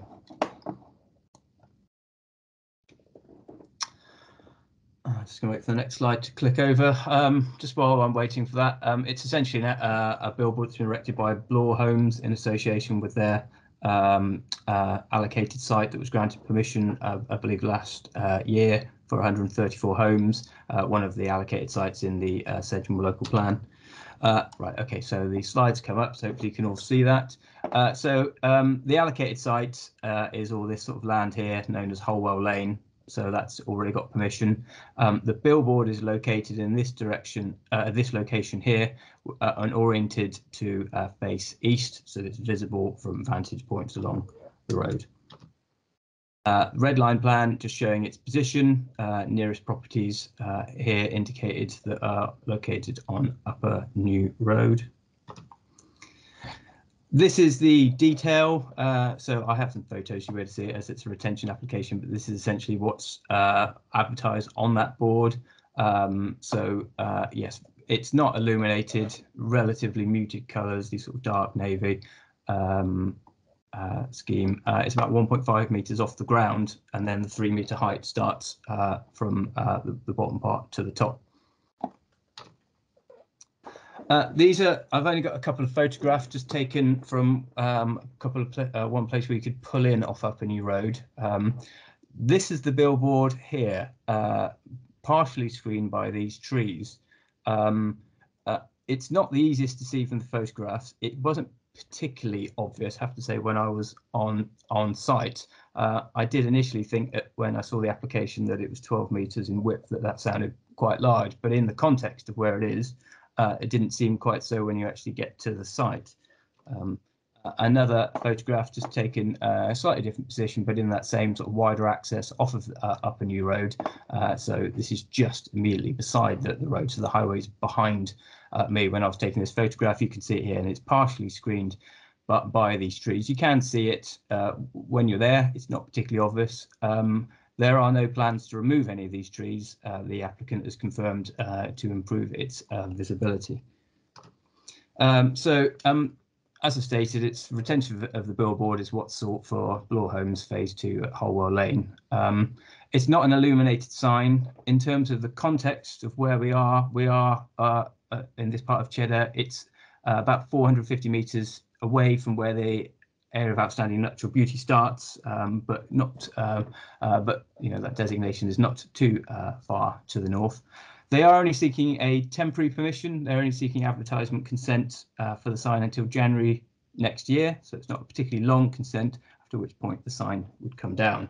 It's obviously a short-term arrangement just to promote the houses which have been where construction has already started on site, just to generate some interest. As it's an advertising consent, it's slightly different from a planning permission. There's only two real considerations in these types of applications. One is amenity, so in terms of its visual amenity and other related factors such as architectural, cultural amenity. And the second is public safety. Generally, that's to do with highway safety and whether there are any implications in that regard. In terms of the amenity considerations, our policies talk about proposals should be of high quality design, and in terms of landscape impacts, it should be where there are within the setting of an AONB that any harm to the character of that area would only be supported if it can be negated through mitigation. Now the sign is oriented to face Upper New Road, as the photos indicate. That's where it would be observed from. As I stated, it's not particularly prominent, partially screened by the trees. The separation distance to the road is about 100 metres, so that further minimises the visual impact that it has. Concern has been expressed by the Parish Council and the Mendip Society about the impact on the Mendip Hills AONB. We did seek the advice of our landscape officer on the proposal. She noted that it was set back from the highway within the line of the hedgerow, and she noted that whilst the AONB is in relatively close proximity, she was of the opinion that separation distance is such to not impact on views from the AONB. She also noted the temporary nature of the permission. Views are really only likely from the highway, and even then, given its setback, these views are only likely to be glimpsed. It's not considered to be harmful to the character of the area or the protected landscape that is located about 400 metres to the north. Again, it's not illuminated, the colours are fairly muted, fairly dark, and it's not considered harmful to visual amenity. In terms of public safety, that's typically a consideration of whether it's harmful to highway safety. So if the sign were capable of distracting drivers so as to cause driver error. The Highway Authority referred this application to standing advice. Their document, in terms of the impact of signage proposals, state that proposed should not distract drivers through dazzle, glare, size, detailing, proximity to highway.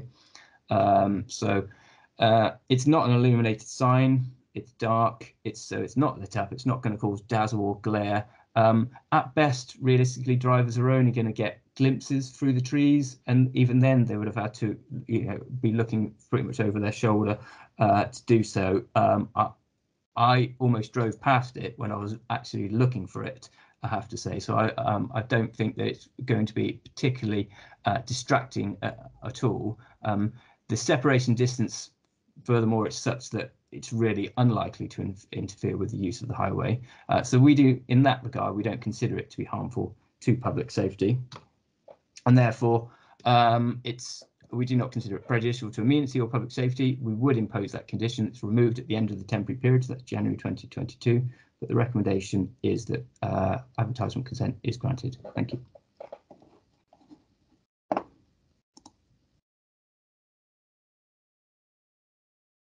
Thank you very much, Dean. Any comments or questions, please? We've got Councillor Facey, Councillor Henry, Councillor Pearce, Councillor Grunter. Chairman, we all like to move the recommendation. Councillor Henry. I don't understand why this has got this far. Can you speak up, please? Yeah, I don't know why this has got this far. Why wasn't granted by delegation? Why has that got this far? But it's here because the parish council have objected to it. And why? Anyway, I'm quite happy to second Councillor. Well, I think their reasoning is it's the impact on the Mendix and the visual impact. Okay, so that's seconded, I think you said. Then it was Councillor Scott? Did you indicate? Yeah, I agree. I think it's a total waste of time, and I think that the parish council should be pulled over the coals for it because you can't see it. The tree does obliterate it, and I'm pleased to note that the tree isn't going to be chopped down by the developer. Thank you. Councillor Pearce? I was picked at the post. Councillor Granter? I'm coming to pour that. Councillor Ribbons? I'm particularly enjoying the paradox of having an advert that can't be seen, which seems to be particularly pointless in any exercise whatsoever. I'm tempted to ask for a planting scheme to obscure it from public view. Was there any further comments on the right-hand side before we move to a vote? Yes, Councillor Kingham. Well, I've driven by it, I have seen it. Okay. I think we've got a fairly good idea of where this might be going. Those in favour of the recommendation to grant the consent, please show. I think that's unanimous. Excellent, thank you very much. Mrs Nicholson, that vote. It's not worth it. Thank you, Dean. So we move on then to our last application, which is in Mark, and I think it's Mr. Evans, you're presenting this one. Yeah, thank you, Chairman. I don't know if you can hear me. We can. We muted, Kelly. Yeah. Okay. So if I.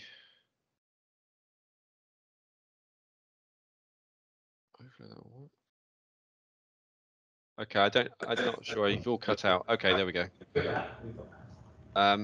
So this application is for the change of use of some agricultural land just to the north of Northwick Road in Mark. Sorry, the south of Northwick Road in Mark, and for the erection of a 3-bay garage as part of that proposal. So there are two elements to this scheme. So the application site is located here. There's accessed off of Northwick Road here, with Back Lane serving as its principal access.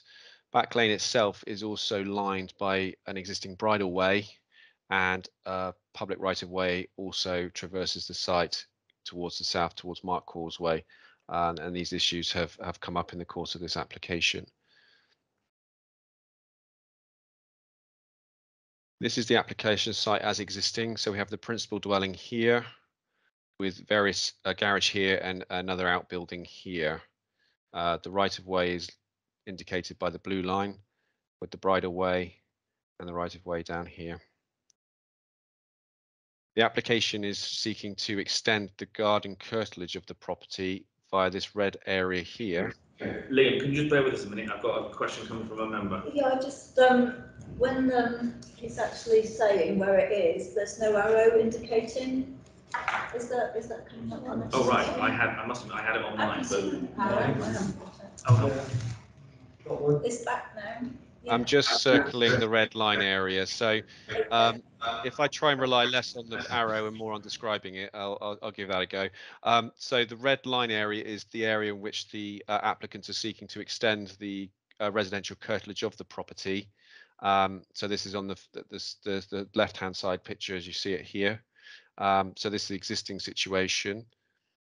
The next slide indicates the proposed layout of the extended curtilage, which will be used for parking, turning, and private amenity space.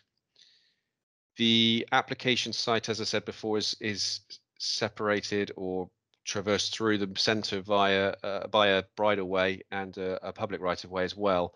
The public right of way is travelling past the west elevation of the existing property and joins up with the bridle way, which goes from Northwick Road all the way on to Southwick Road, I believe, to the west.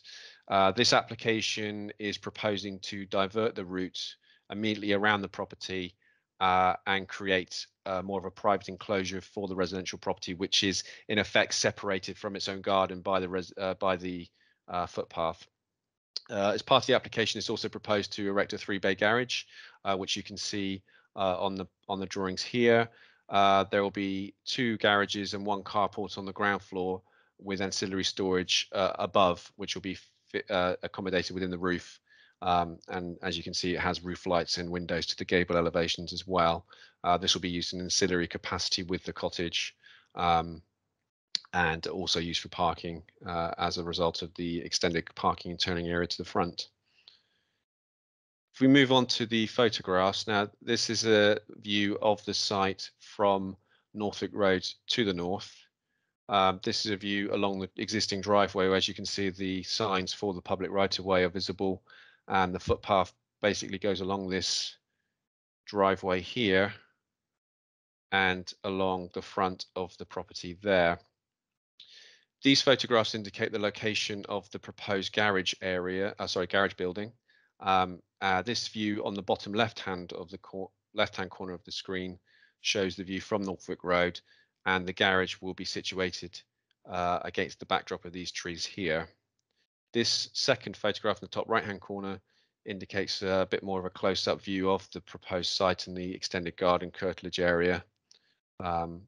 This will be where the garage will be situated, and the public right-of-way will go around the north area of this and meet up with the bridle way as it goes out towards the west. We move on to the second slide. So this is the application property, the cottage here.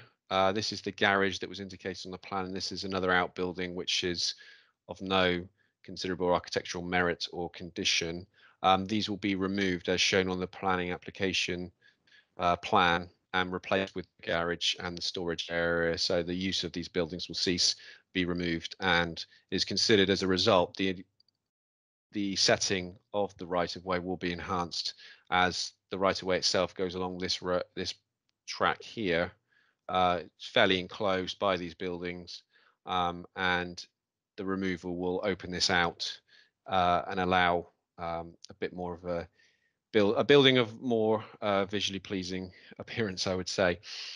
This is a shot, the top right-hand corner photograph shows the footpath at the bridle way as it goes around the property towards Northwick Road. So this is the west elevation of the cottage. And this just indicates the fact that the footpath itself does go through the center of the site between the property and its residential area, and the sort of amenity space that they're currently using informally at the moment. The bottom left-hand photograph indicates the garage and again a view from the more northern end of the footpath towards the bridleway. This final slide is a view looking towards the west, and as you can see, this is the bridleway in terms of its character, fully enclosed by the existing tree planting on either side. It opens out as you get further west, and sorry, this is Harp Road. The access from the initial access onto the bridleway is from Harp Road from the west, and this indicates that access to the fields either side of the bridleway will not be impinged by the development. In fact, it should hopefully enhance the access to the fields beyond this site. We have had an objection from the parish council based on the diversion of the right of way. This is as a result of plans that were initially submitted. We did receive amendments during the course of the application to widen the diverted footpath and bridleway, which would allow access for small vehicles if those owners had right of access to use vehicles over that bridleway. The public right of way team at Somerset County Council have raised no objection to these amendments. They considered that the amendments would allow access and meet the minimum standards in terms of width that they would seek to preserve and allow access around the property. So in effect, this will create a more enclosed curtilage for the property, while also allowing access to and from the bridleway without necessarily diverting the route any great distance from its current position through the centre of the site. Overall, it's considered that the development itself is suitable scale and character. The diversion itself of the right-of-way would be subject to a diversion order, which would be outside the planning application process, and this will be handled by the local authority in a separate capacity. However, we have no objections to the proposal in principle or based on its design, layout and scale, and it's considered that the proposal will enhance the setting of the right-of-way once the diversion order has been granted. So the recommendation is to grant consent.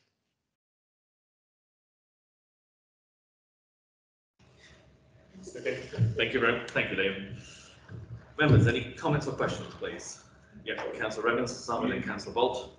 Thank you. Just to confirm, I looked at the second point the parish councillor raised about access to the fields through AX 5310 with the tractor and trailer. I was satisfied that that field is accessible with farm machinery.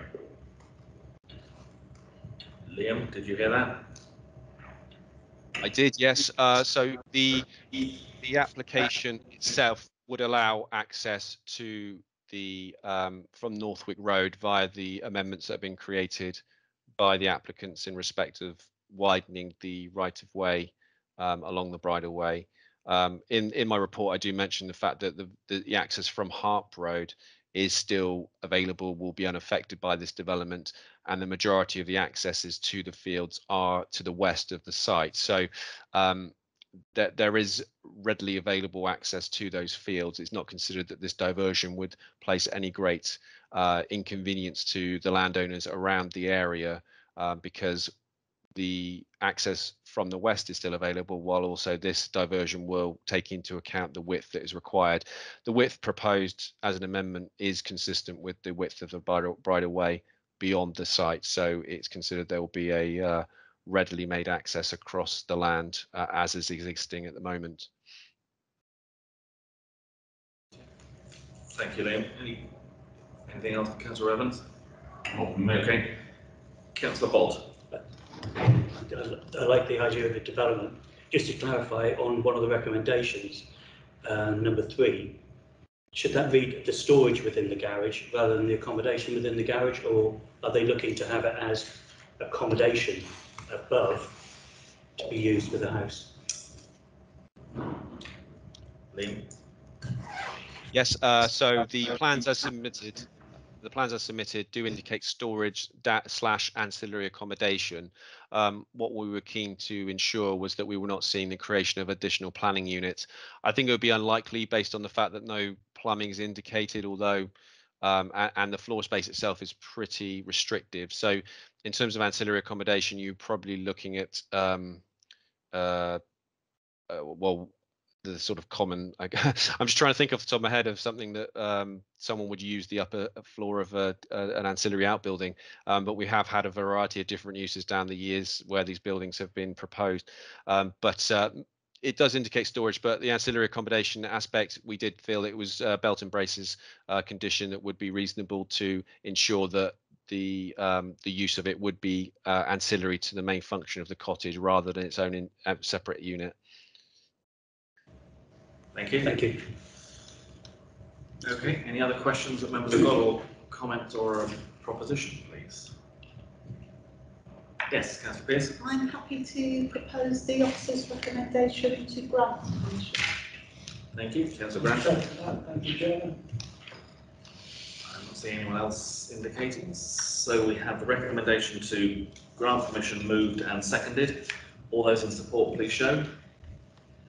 1, 2, 3, 4, 5, 6, 7, 10, 11, 12.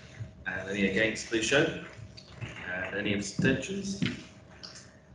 Thank you, that's clearly carried, so permission is granted. Members, that brings us to the end of all the applications today. Thank you all very much for your attendance, and we'll close the meeting. Thank you.